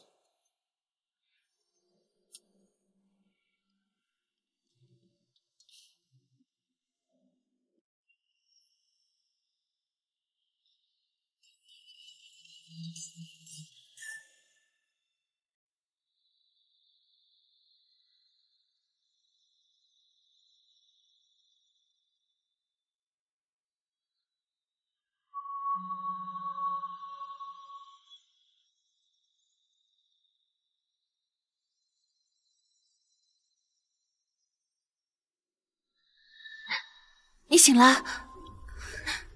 二将，我没事了，小德子的事解决了，我在朝政上就没有什么对手了。我也想过了，到时候可以安排你假死，将你进入宫，我们就可以在一起了。景初，我要出宫了。你去哪儿？我入宫的目的就是为了报复李润，现在目的达成了，我也没有留下去的必要了。可是你怀了我的孩子。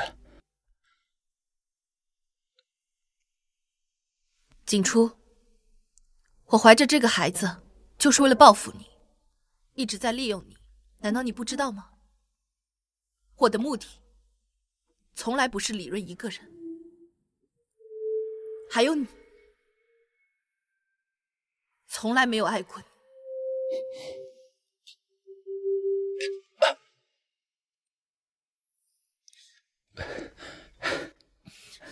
你帮我在朝廷上立住脚，你帮我对付小德子，你不爱我，你为什么这么做？受伤了，你为什么不眠不休地陪着我？你为什么不将肚子里的孩子打掉？小月，我们不要在意世人的眼光，我答应你，会给你平反，我会给你一个堂堂正正的身份。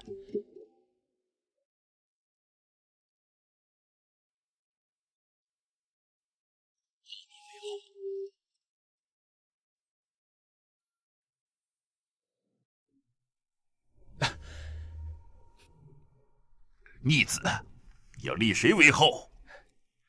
太子殿下，您跟母妃在做什么呢？皇上，太子殿下为救臣妾受过伤，臣妾只是在照顾太子殿下。朕这几日病重，放心把朝政交给你。没想到你竟然勾引自己的母后，简直枉为人伦。要不是省的御医告诉朕，朕简直不敢相信。父王，此事都是儿臣的错，你要罚就罚儿臣吧。朕要杀了你！不要！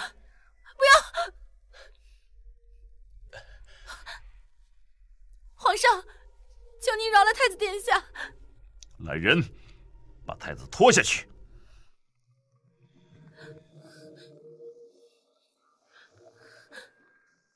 怎么，皇后也爱上太子了？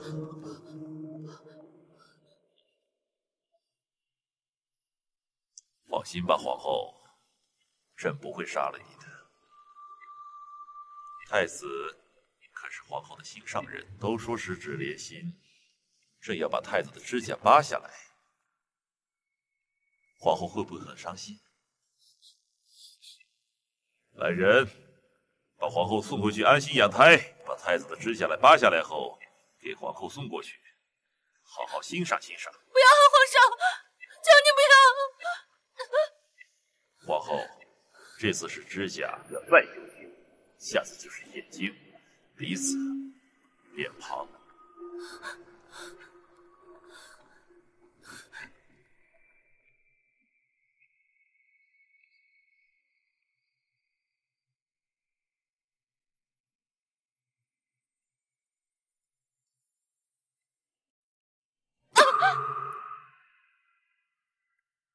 为什么是你救了李润？还没有完全医好，他现在只是间接性气息。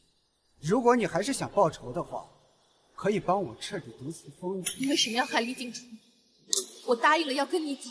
因为只有李景初死了，你才能彻底死心。他死了，我也不会毒死。那你的孩子，你就不管？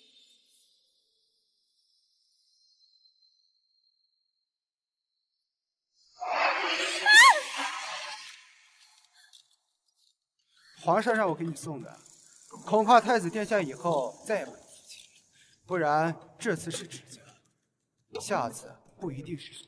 总之，在你不能离开我之前，我是不会让你走就走。滚出去！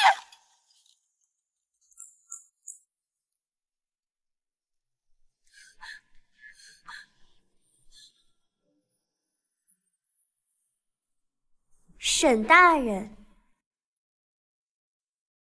公主怎么这么爱听讲梗？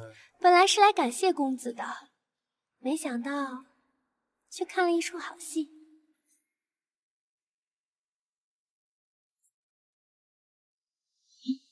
这要想办法继续哄骗他喝，再喝1个月，他就会彻底疯。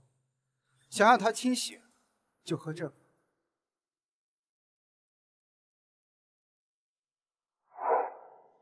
多谢沈大人，等我古月国挥师南下，占领了北齐，沈大人就能得偿所愿了，抱得美人归了。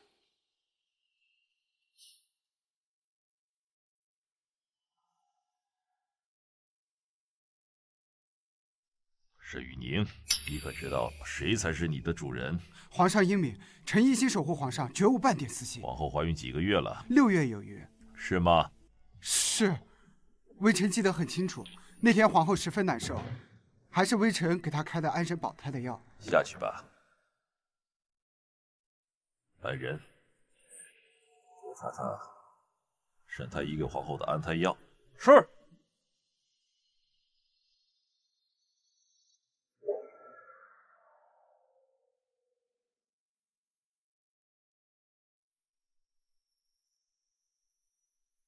皇后找朕来，怎么想通了？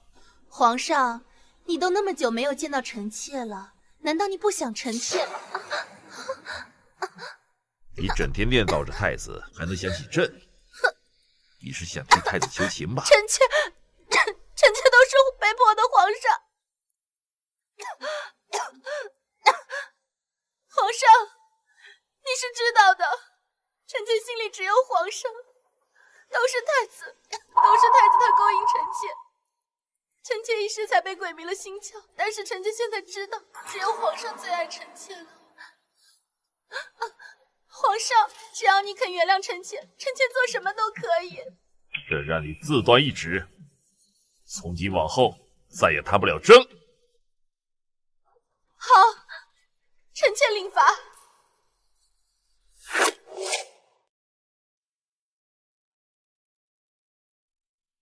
你对朕是否真心？臣妾对皇上绝对是真心的，哪怕现在皇上让臣妾去死，臣妾也愿意。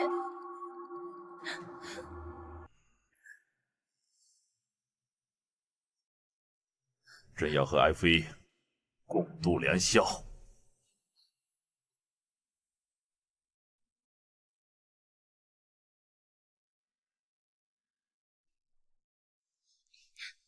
来，皇上，臣妾给您倒酒。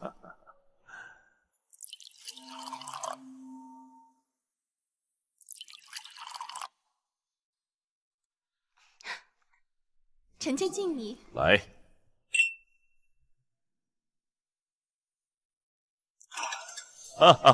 来，臣妾再给您倒一杯。好。皇上。爱妃，你知道吗？这几天有多么想你。皇上，那你陪臣妾跳支舞吧。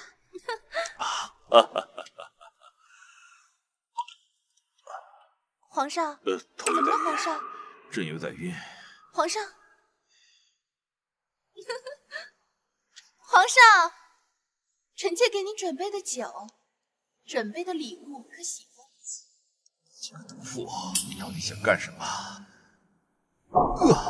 说，你把景初哥哥关哪里了？对朕这么狠，朕让你这辈子都看不到李景初。这毒一炷香的时间就会发作，到时候你会七窍流血，就算是死，也会魂飞魄散。臣妾等得起，不知道皇上等不等得起啊！贱人，贱人！还有半炷香，在地牢给朕解药。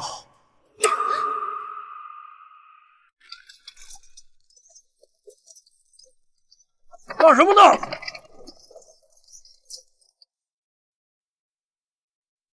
奉皇上口谕，放太子出城养伤。宝宝，慢着！皇后和太子出门，怎么能没有随从呢？我现在要差人禀告皇上，给两位正主。不必了，太子喜欢亲戚。皇后还是等等。大胆，竟敢对皇后无礼！一个废材，你怕是现在还没搞清楚局势？老子只听皇上，你们算个屁！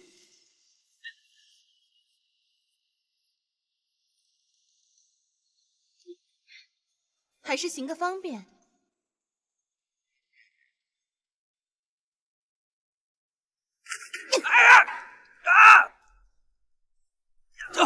我就追！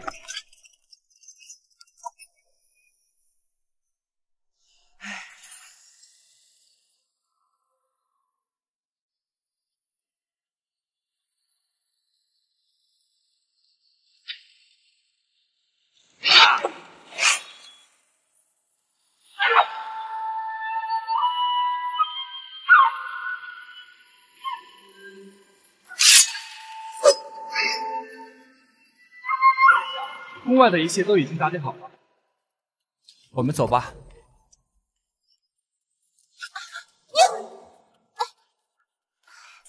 我说过，我不会让你留在太子殿下身边。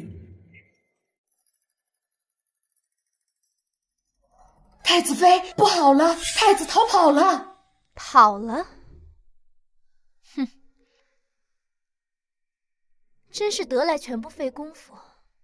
看来这皇城必要大乱。利润，你的死期终于到了。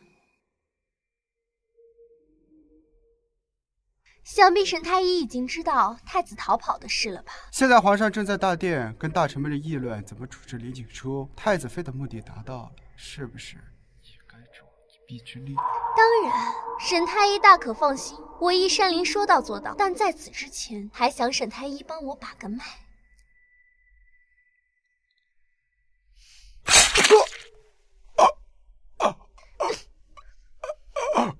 沈太医放心，过不了多久，沈尔金就会跟你在黄泉路上相伴。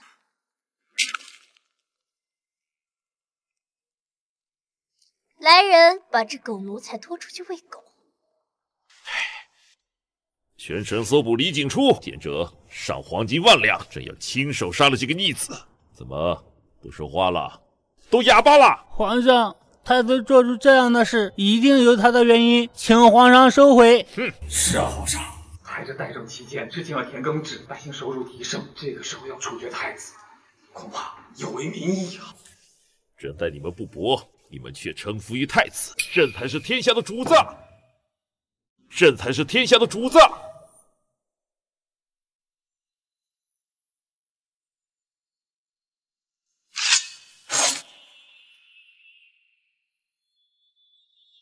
谁还敢维护太子？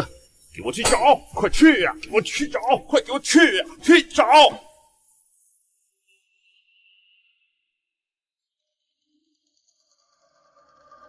太子，是你，沈玉娘，你竟然敢害我！我不是沈玉娘，太子，你认错人了。殿下，他真的不是沈玉娘，是他的弟弟沈良。一直在宫外做仙人老者。为何救我？我救太子是因为您帮了我们全家。我帮了你？是啊，如果太子没有推行新政的话，他们一家根本不会拿到土地的。原来真的会有人因为我的新政改变是吗？对了，小月呢？你没去救她？她是皇上的女人，你这次遇险都是因为她，不能救她。一定要去救她！太子，太子。太子的腿开始腐烂了，让我看看。没用的，本来已经是条废腿，再救也是无济于事。胡说，太子的腿可以治好。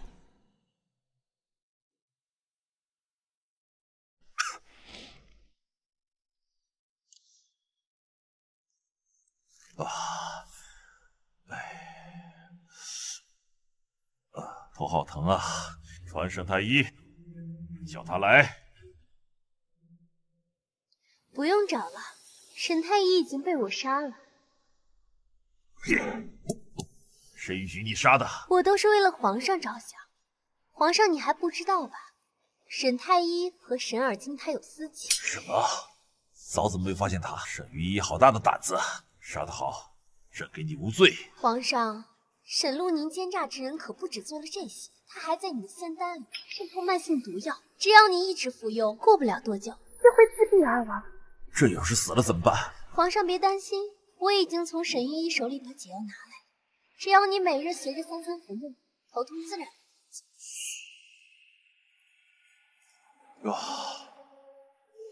感觉好像好一点了。太子妃救驾有功，要什么赏赐，朕答应你。皇上知道的，自从儿臣嫁给太子之后，就再也没有见过母族人。如今太子下落不明，儿臣实在惶恐，所以儿臣恳请皇上允许我母族人进京探望。好，朕准了。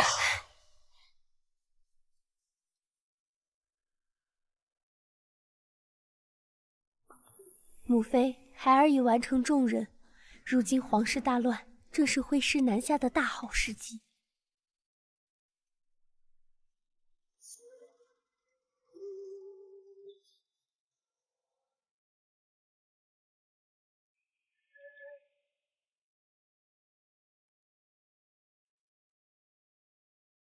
爱妃还在生气呢，朕亲自来喂你。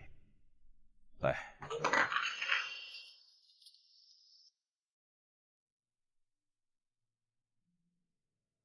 放了李景初，不然我就饿死我自己。你不会死的，你为了你肚子里的孩子也不会死的。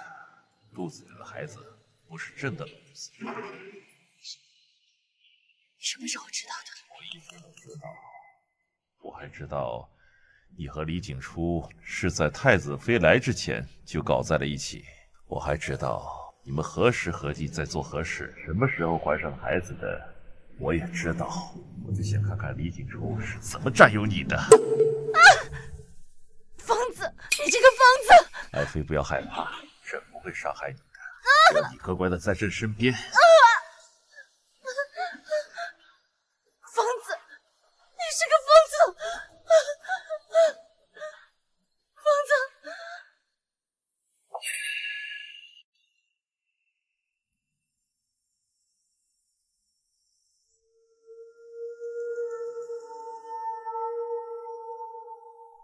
太子妃有心事，也是在等着你的母族挥师南下，灭了北齐吧？儿臣惶恐，皇上，我只是突然想到马上和家人们团聚，一时高兴罢了。我古越国怎么敢觊觎北齐的天下？来人，拿下！皇上，大事不好了！古越国10万大军已军临城下，还有半个时辰就要杀入皇宫了。皇上还是慢了一步，我父皇马上就要来拿你的狗命！太子妃，难道你以为你们小小的古越国居然能拿下我北齐吗？北齐国虽然是你李润一手创建的，盛极一时，可如今你却因为一个女人大开杀戒，不理朝政，民心尽失。北齐国的10万兵马也被你派出去征战，如今这宫里上也就那几个弱不禁风的大臣和几百个阉人罢了。我古越国10万精兵就可以把这皇宫踏平。我劝你还是识相一点，把玉玺给我交出来，然后跪下来求我，然后让我的父亲免你死罪，饶你一条狗命。皇上，还是把玉玺交出来吧，不然命都没了。来人，把玉玺给我拿过来，朕要拟圣旨。是。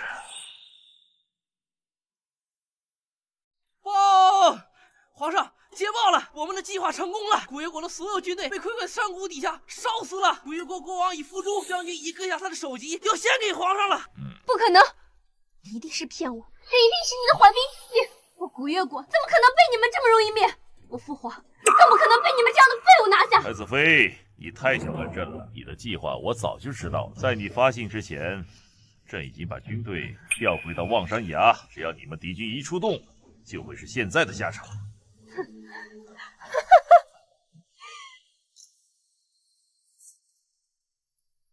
拿命来！公主，快跑！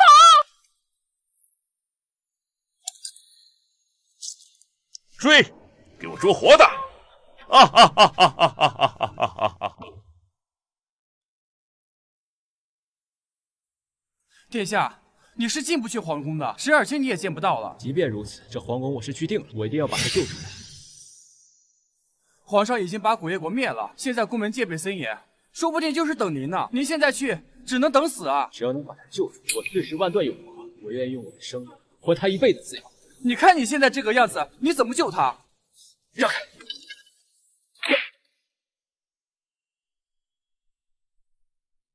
报，太子的尸体找到了。抬上来。皇上，还是别看了，太子的尸体已经面目全非，脸上的肉被秃鹰啄的血肉模糊了。罢了，你既是太子，也是朕的骨肉，临死也留个全尸，厚葬吧，别丢了皇家的脸面。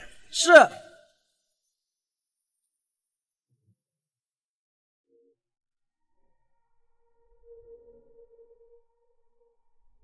爱妃，朕告诉你一个好消息，太子死了，而且连全尸也不剩，这算不算天大的好消息？爱妃，你还是认清现实吧，你以前的事情就既往不咎了，你还是朕最心爱的爱妃。痴心妄想。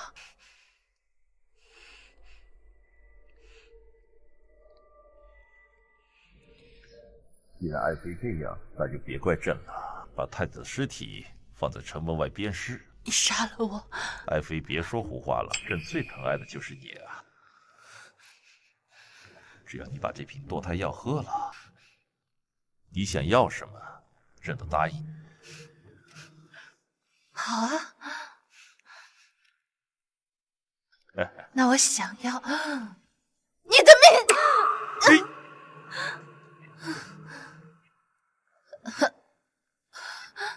爱妃，你什么时候爱玩这种游戏？看来你很有雅兴啊，那朕就陪你好好玩一玩。实话告诉你吧，我从来没有爱过你。我在你身边潜伏了这么多年，就是为了杀你。总有一天，我要取你项上人头。好啊，好啊。那朕也说一点你不知道的事情。爱妃是不是觉得自己伪装的已经很好了？是不是觉得朕就是一个每天沉迷于酒色的混蛋，蠢到被小德子这样的阉人架空，被你们玩弄于股掌之间？其实你和太子沈玉宁、易山陵，你们每个人接近朕的目的，朕都知道。你们所有的计划都在朕的掌握之中，而你就是江陇月。既然你都知道，你为什么不杀了我？朕是个疑心很重的人，朕把你们每个人招进宫，朕都派人仔细的查清你们的底细。当初朕只是抱着玩玩的态度，把你留在身边，看看你这离篓一样的女人到底能玩出什么花样。没想到你竟然试图要离开朕。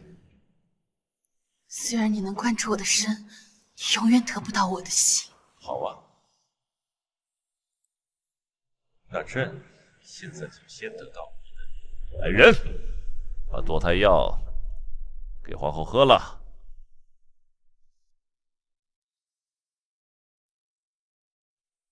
休想！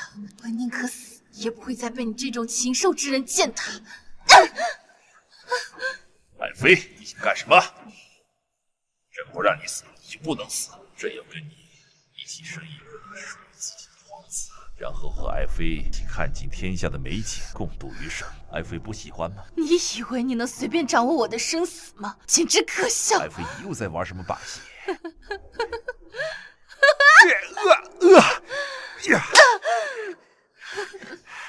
杀了我！你杀了我！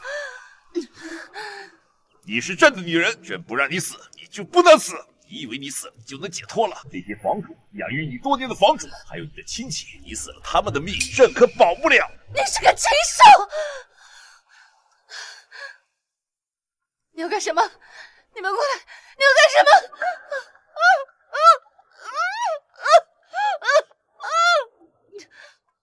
哈哈哈哈哈哈！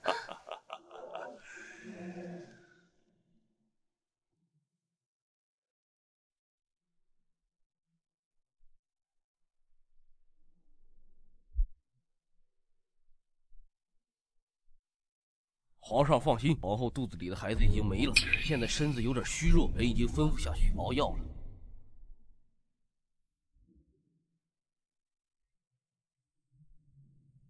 爱妃醒了，这几天担心死朕了，换上药。这是温太医给爱妃调理身子的药，趁热喝了吧。爱妃要闹到什么时候？你不喜欢朕，朕可以走，不过这药你要喝呀，1日3次，不出1个月，你的身子就会像以前一样健康了。到那个时候再给朕换一个皇子，朕一定要好好的把他培养成太子。别做梦了，我这辈子都不会怀上你的孩子。没关系，朕有的是时间。你以为你还能活多久？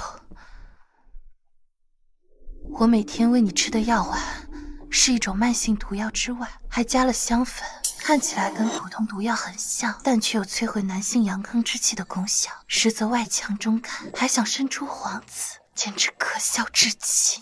朕现在就要跟你换孩子。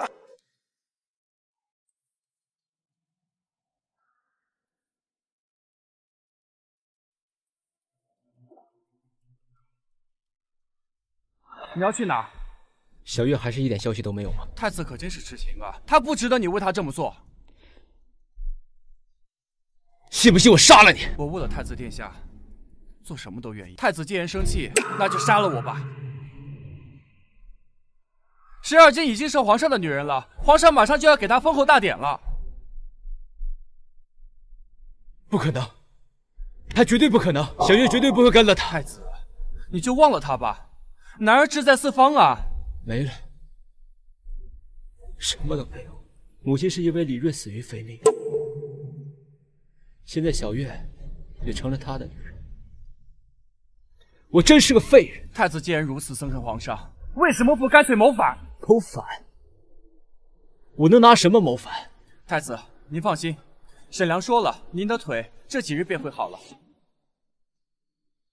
太好。皇上为了给皇后举办册封大典，修建新宫殿，本就怨声载道，如今更是对皇上不满，所以太子只需要这几日养精蓄锐，好好的想想谋反计划便可。太子殿下可真是让我好找啊！太子殿下可真是让我好找啊！是你？您误会了，我这次来是跟太子合作的。合作？是的。相信太子也听说了皇上的所作所为，现在不仅是百姓不满，大臣也是有苦难言呐。太子殿下的能力，臣是十分肯定，所以为了北齐国的江山社稷和百姓的安居乐业，臣愿意辅佐太子，争得皇位。好，那我们从长计议。来，请坐。现在皇宫内外都在为了大典操持，皇上又增加了1000精兵把守，不是作战的最好时机。但封后大典当日，皇上会召集文武坊来演出，到时候太子混入其中，我在宫内接应，再制造出一些乱子，太子趁乱出手。张大人说的是，当今我们最重要的是招兵买马。麻烦张大人把这个交给司命办的李大人，如果他愿意帮忙，我们就会顺利很多。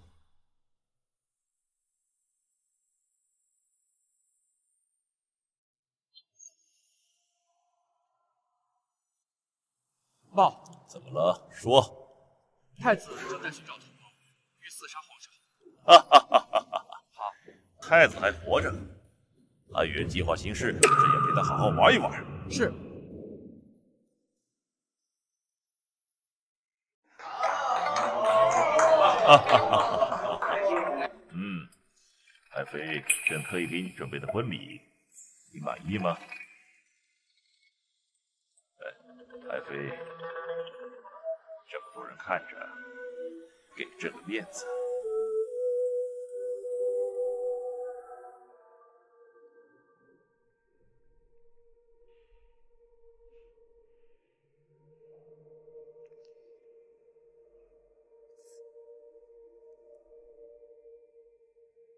皇上，既然臣妾已经喝了你的酒，那你是不是该给臣妾松绑，给臣妾皇后的尊严？好，朕允了。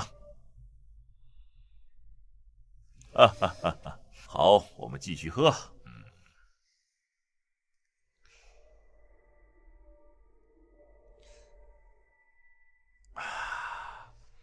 如今跟皇上重新大婚，臣妾感慨万千，又想起当年臣妾为皇上跳的舞。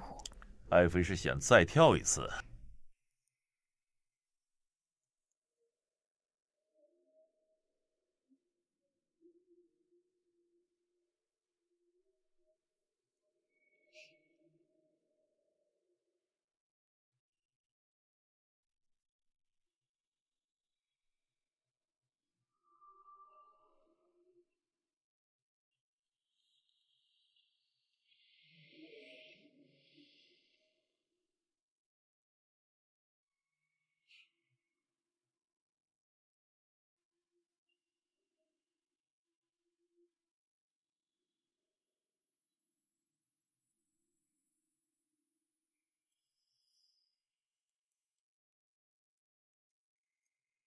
景初哥哥，再见了。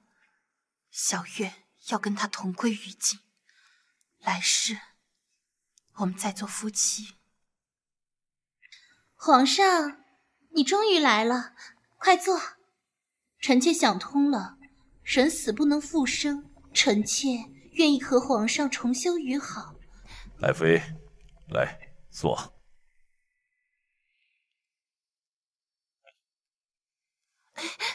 皇上别急，咱们还没喝交杯酒呢。太子殿下，太子殿下，你和皇后娘娘配合的真的是太好了，神不知鬼不觉的就让皇上病天了。只可惜皇后娘娘年纪轻轻就跟着去了，现在群龙无首，正是你上位的好时机啊！小月怎么了？皇后娘娘比皇上喝下毒药，自己也跟着喝了。什么？不会的，不会的，小月，你这么傻。太子殿下，小月，小月。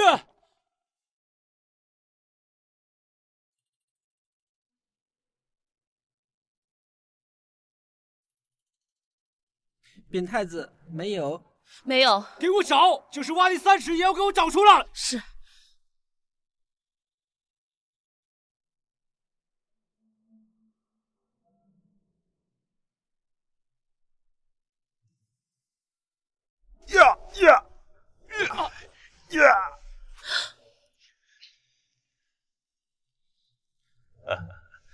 没想到我的太子长能耐了，不但懂得朕的暗卫，把这条破腿也给治好了。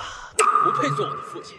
小月呢？这个女人值得破坏我们父子之间的感情吗？如今已经没有父子感情了。竟然跟我提父子之情，那我问你，你亲手杀死我母后萧贵妃，还有未出生的孩子的时候，你有想过父子之情吗？沈二金他还没死，他在哪儿？让我藏起来了。藏哪儿了？要朕告诉你沈二金在哪儿，除非你答应我一个条件。什么条件？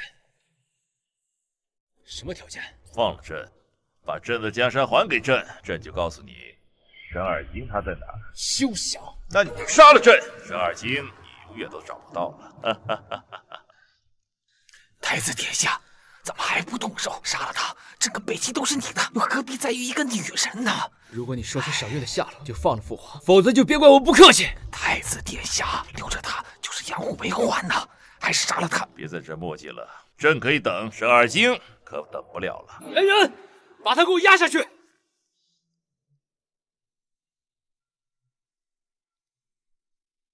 哎，太子殿下，太子殿下，沈亮，沈亮，快呀，太子殿下！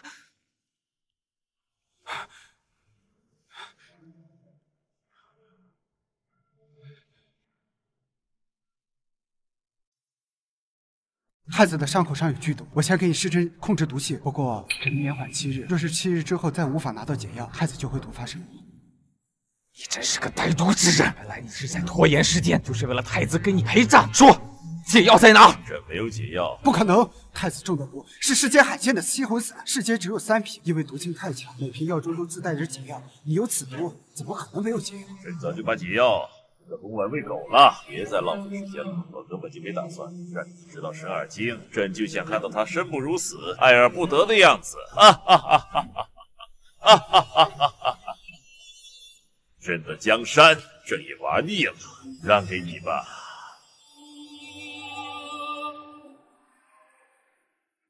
昭告天下，寻找天下名医。师兄，我们回山里吧。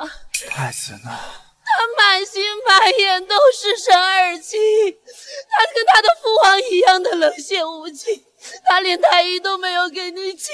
我求你了，跟我回去吧。别这么说他，他是这个世界上最温柔的人了。小时候，太子他舍不得吃的，都给我了。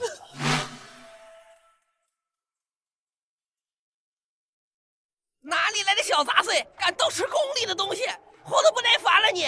我打死你！住手！放开他！你叫什么名字？我叫冷风，是刘坊的学徒。我1天没吃东西了。你跟我来，吃吧。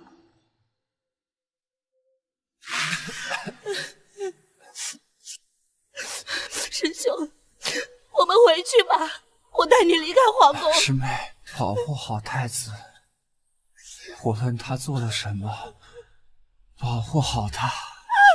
师兄，师兄，师兄，师兄，师兄，师兄，师兄。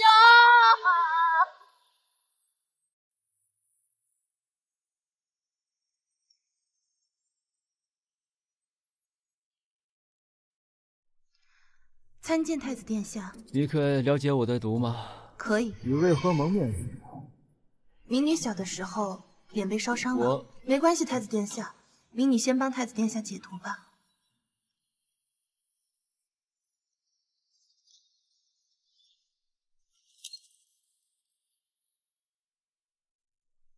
小月，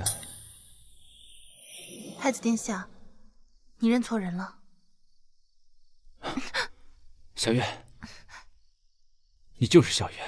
小月，你是不是还生气？是我没用，是我没能找到你，让你受委屈了。请太子殿下自重，民女真的不叫小月。不可能，你的眉眼和小月一模一样。你把面纱摘掉。一模一样又如何？民女已经说了，不是小月。如果殿下执意如此，那民女便告辞了。别走，是我太着急了，实在抱歉。你能否让我看一下你的脖子？小月的脖子后面有块胎记。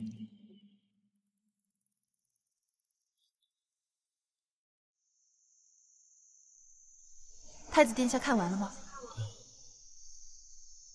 刚才是我太冒昧了。那臣女现在就准备给太子殿下解毒吧。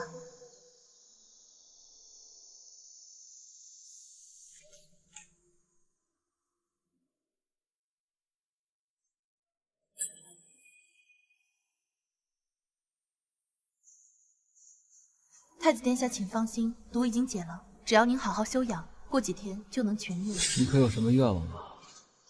我只求心爱之人能够平安。民女告辞。等等，既然我无法帮你实现愿望，但希望你留下来在宫里吃个晚宴。谢谢你的救命之恩。好。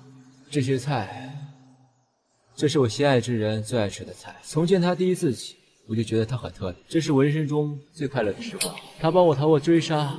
为了我，嫁给了他的杀父仇人，而我却能为他救于水火。去年今日，我们俩在宫中一起赏月，还说过要一起去一下北齐国以外的地方。不过如今却再也找不着他。你和心爱之人有何酒缘？为何独自饮酒？没什么，只是贪恋杯子里的美酒罢了。既然如此，我就把酒上的酒全部赠予你。谢太子殿下。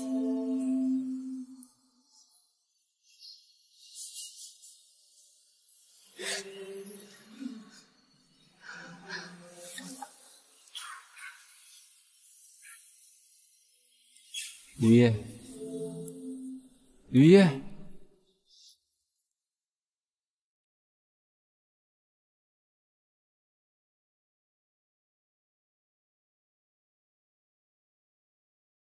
小月，你为什么要骗我？对不起，小月，我再也不会让你受委屈了。让你受委屈了，小月。我再也不会让你受到任何伤害。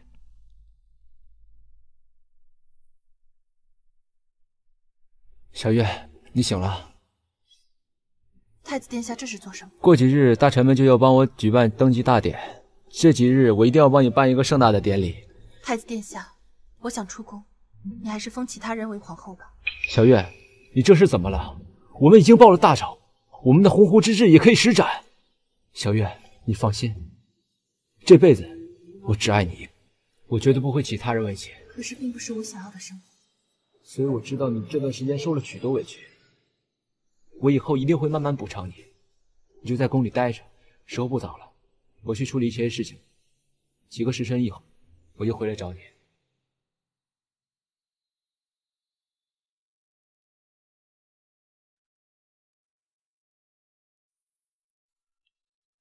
梁弟弟，小月姐姐，小月姐姐身子可好些了？昨日只是喝多了些，身子并无碍。今日找你是有急事。小月姐姐，请讲。带我出宫。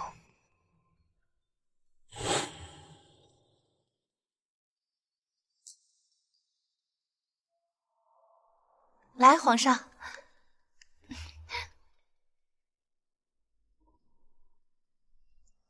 我怎么知道？我都看见了，酒里有毒。小月，不要激动。朕跟你在一起这么久，对你是有感情的。刚开始，我只是想跟你玩一玩，把你留在朕的身边。自从你跟李锦初在一起之后，朕发现朕渐渐的爱上你了。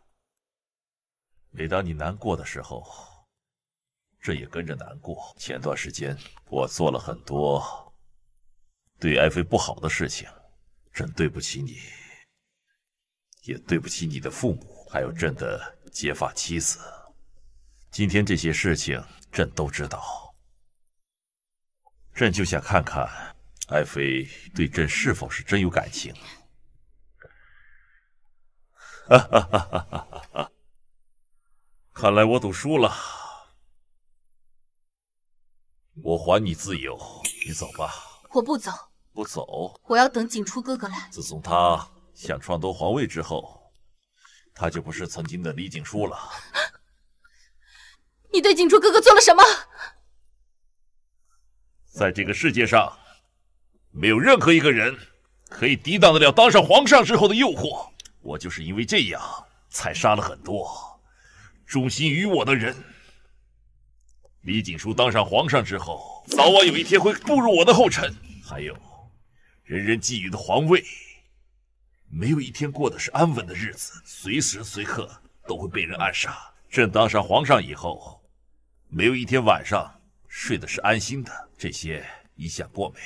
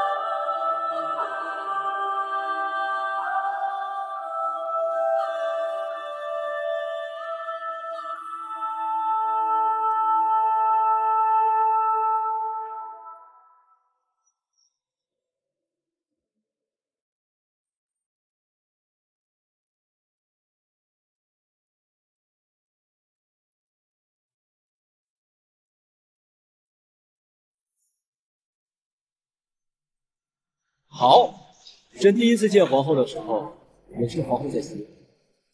今天的舞蹈，朕终于娶了。恭喜皇上和皇后永结同心。我今天真的很高兴。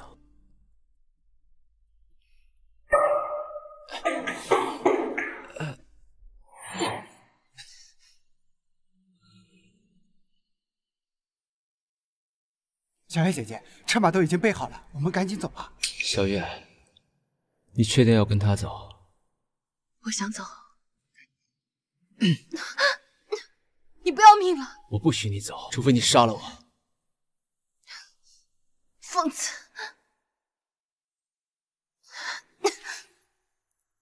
我知道你不想死，只想逼我放弃，放我们离开。好。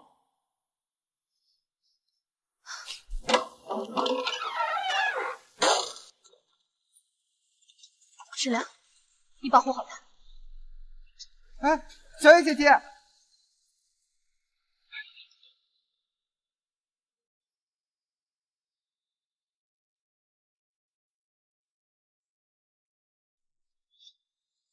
李锦书到底在哪？你骗我是不是？李锦书根本就没在这儿。你杀了我吧，我不怕死。好，住手！你怎么那么傻呢？你为什么不走啊？我不能丢下你，不能为了皇位变得跟我父皇一样六亲不认、冷血无情。少在我面前腻腻歪歪。李锦初想要杀二金活，你就答应我2个条件：交出玉玺。可以，反正我也不想要他了，给你，只要你放了小月。皇位到底有什么好？你处心积虑要到达，可是朝代更替，你死我活，从来都不安稳。我从生下来开始就只有一个目的，那就是当天下人的皇，壮大我古月国。你什么都不懂。玉玺在这儿，放了小月。我还没有说第2个，只要你自尽，我就放了他；只要你自尽，我就放了他。不行！少废话，快自尽！李锦初，你自己选，你活他就得死，他活你就得死。你答应我，我死了之后你要放了小月，好好对待这天下百姓。不要！你去死吧！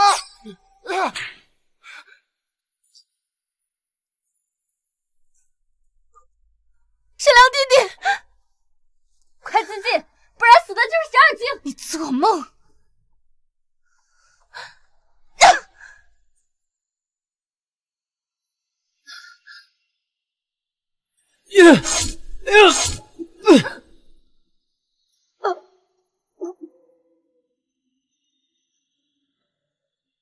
小月，小月，小月，锦初，你一个人要好好活下去，别为了皇位做一个好皇帝。小月，对不起，我带你离开皇宫，我带你走，不要被皇位冲昏了头脑。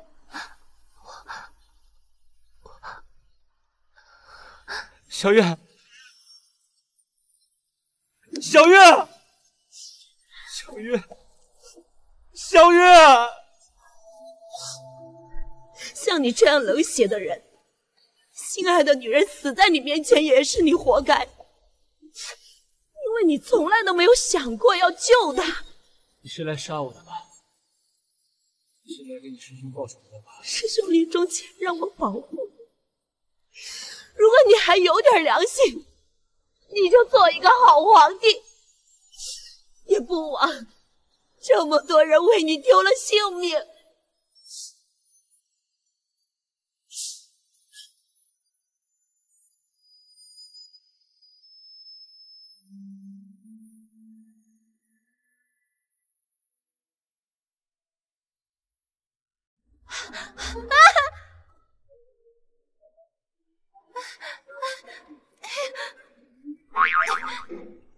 等一下，不好意思啊，魏叔来晚了。这其实都过了。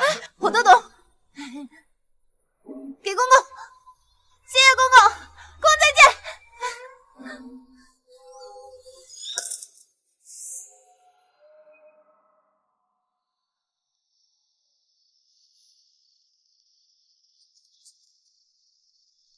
参见皇上。选秀开始。都退下吧，朕乏了。今日选秀到此为止。赐香囊。我跪写下你的名字，魂书一纸，寻你我飞马几尺。不好意思，万事来晚了。你肤如凝脂，注定要孤注一掷。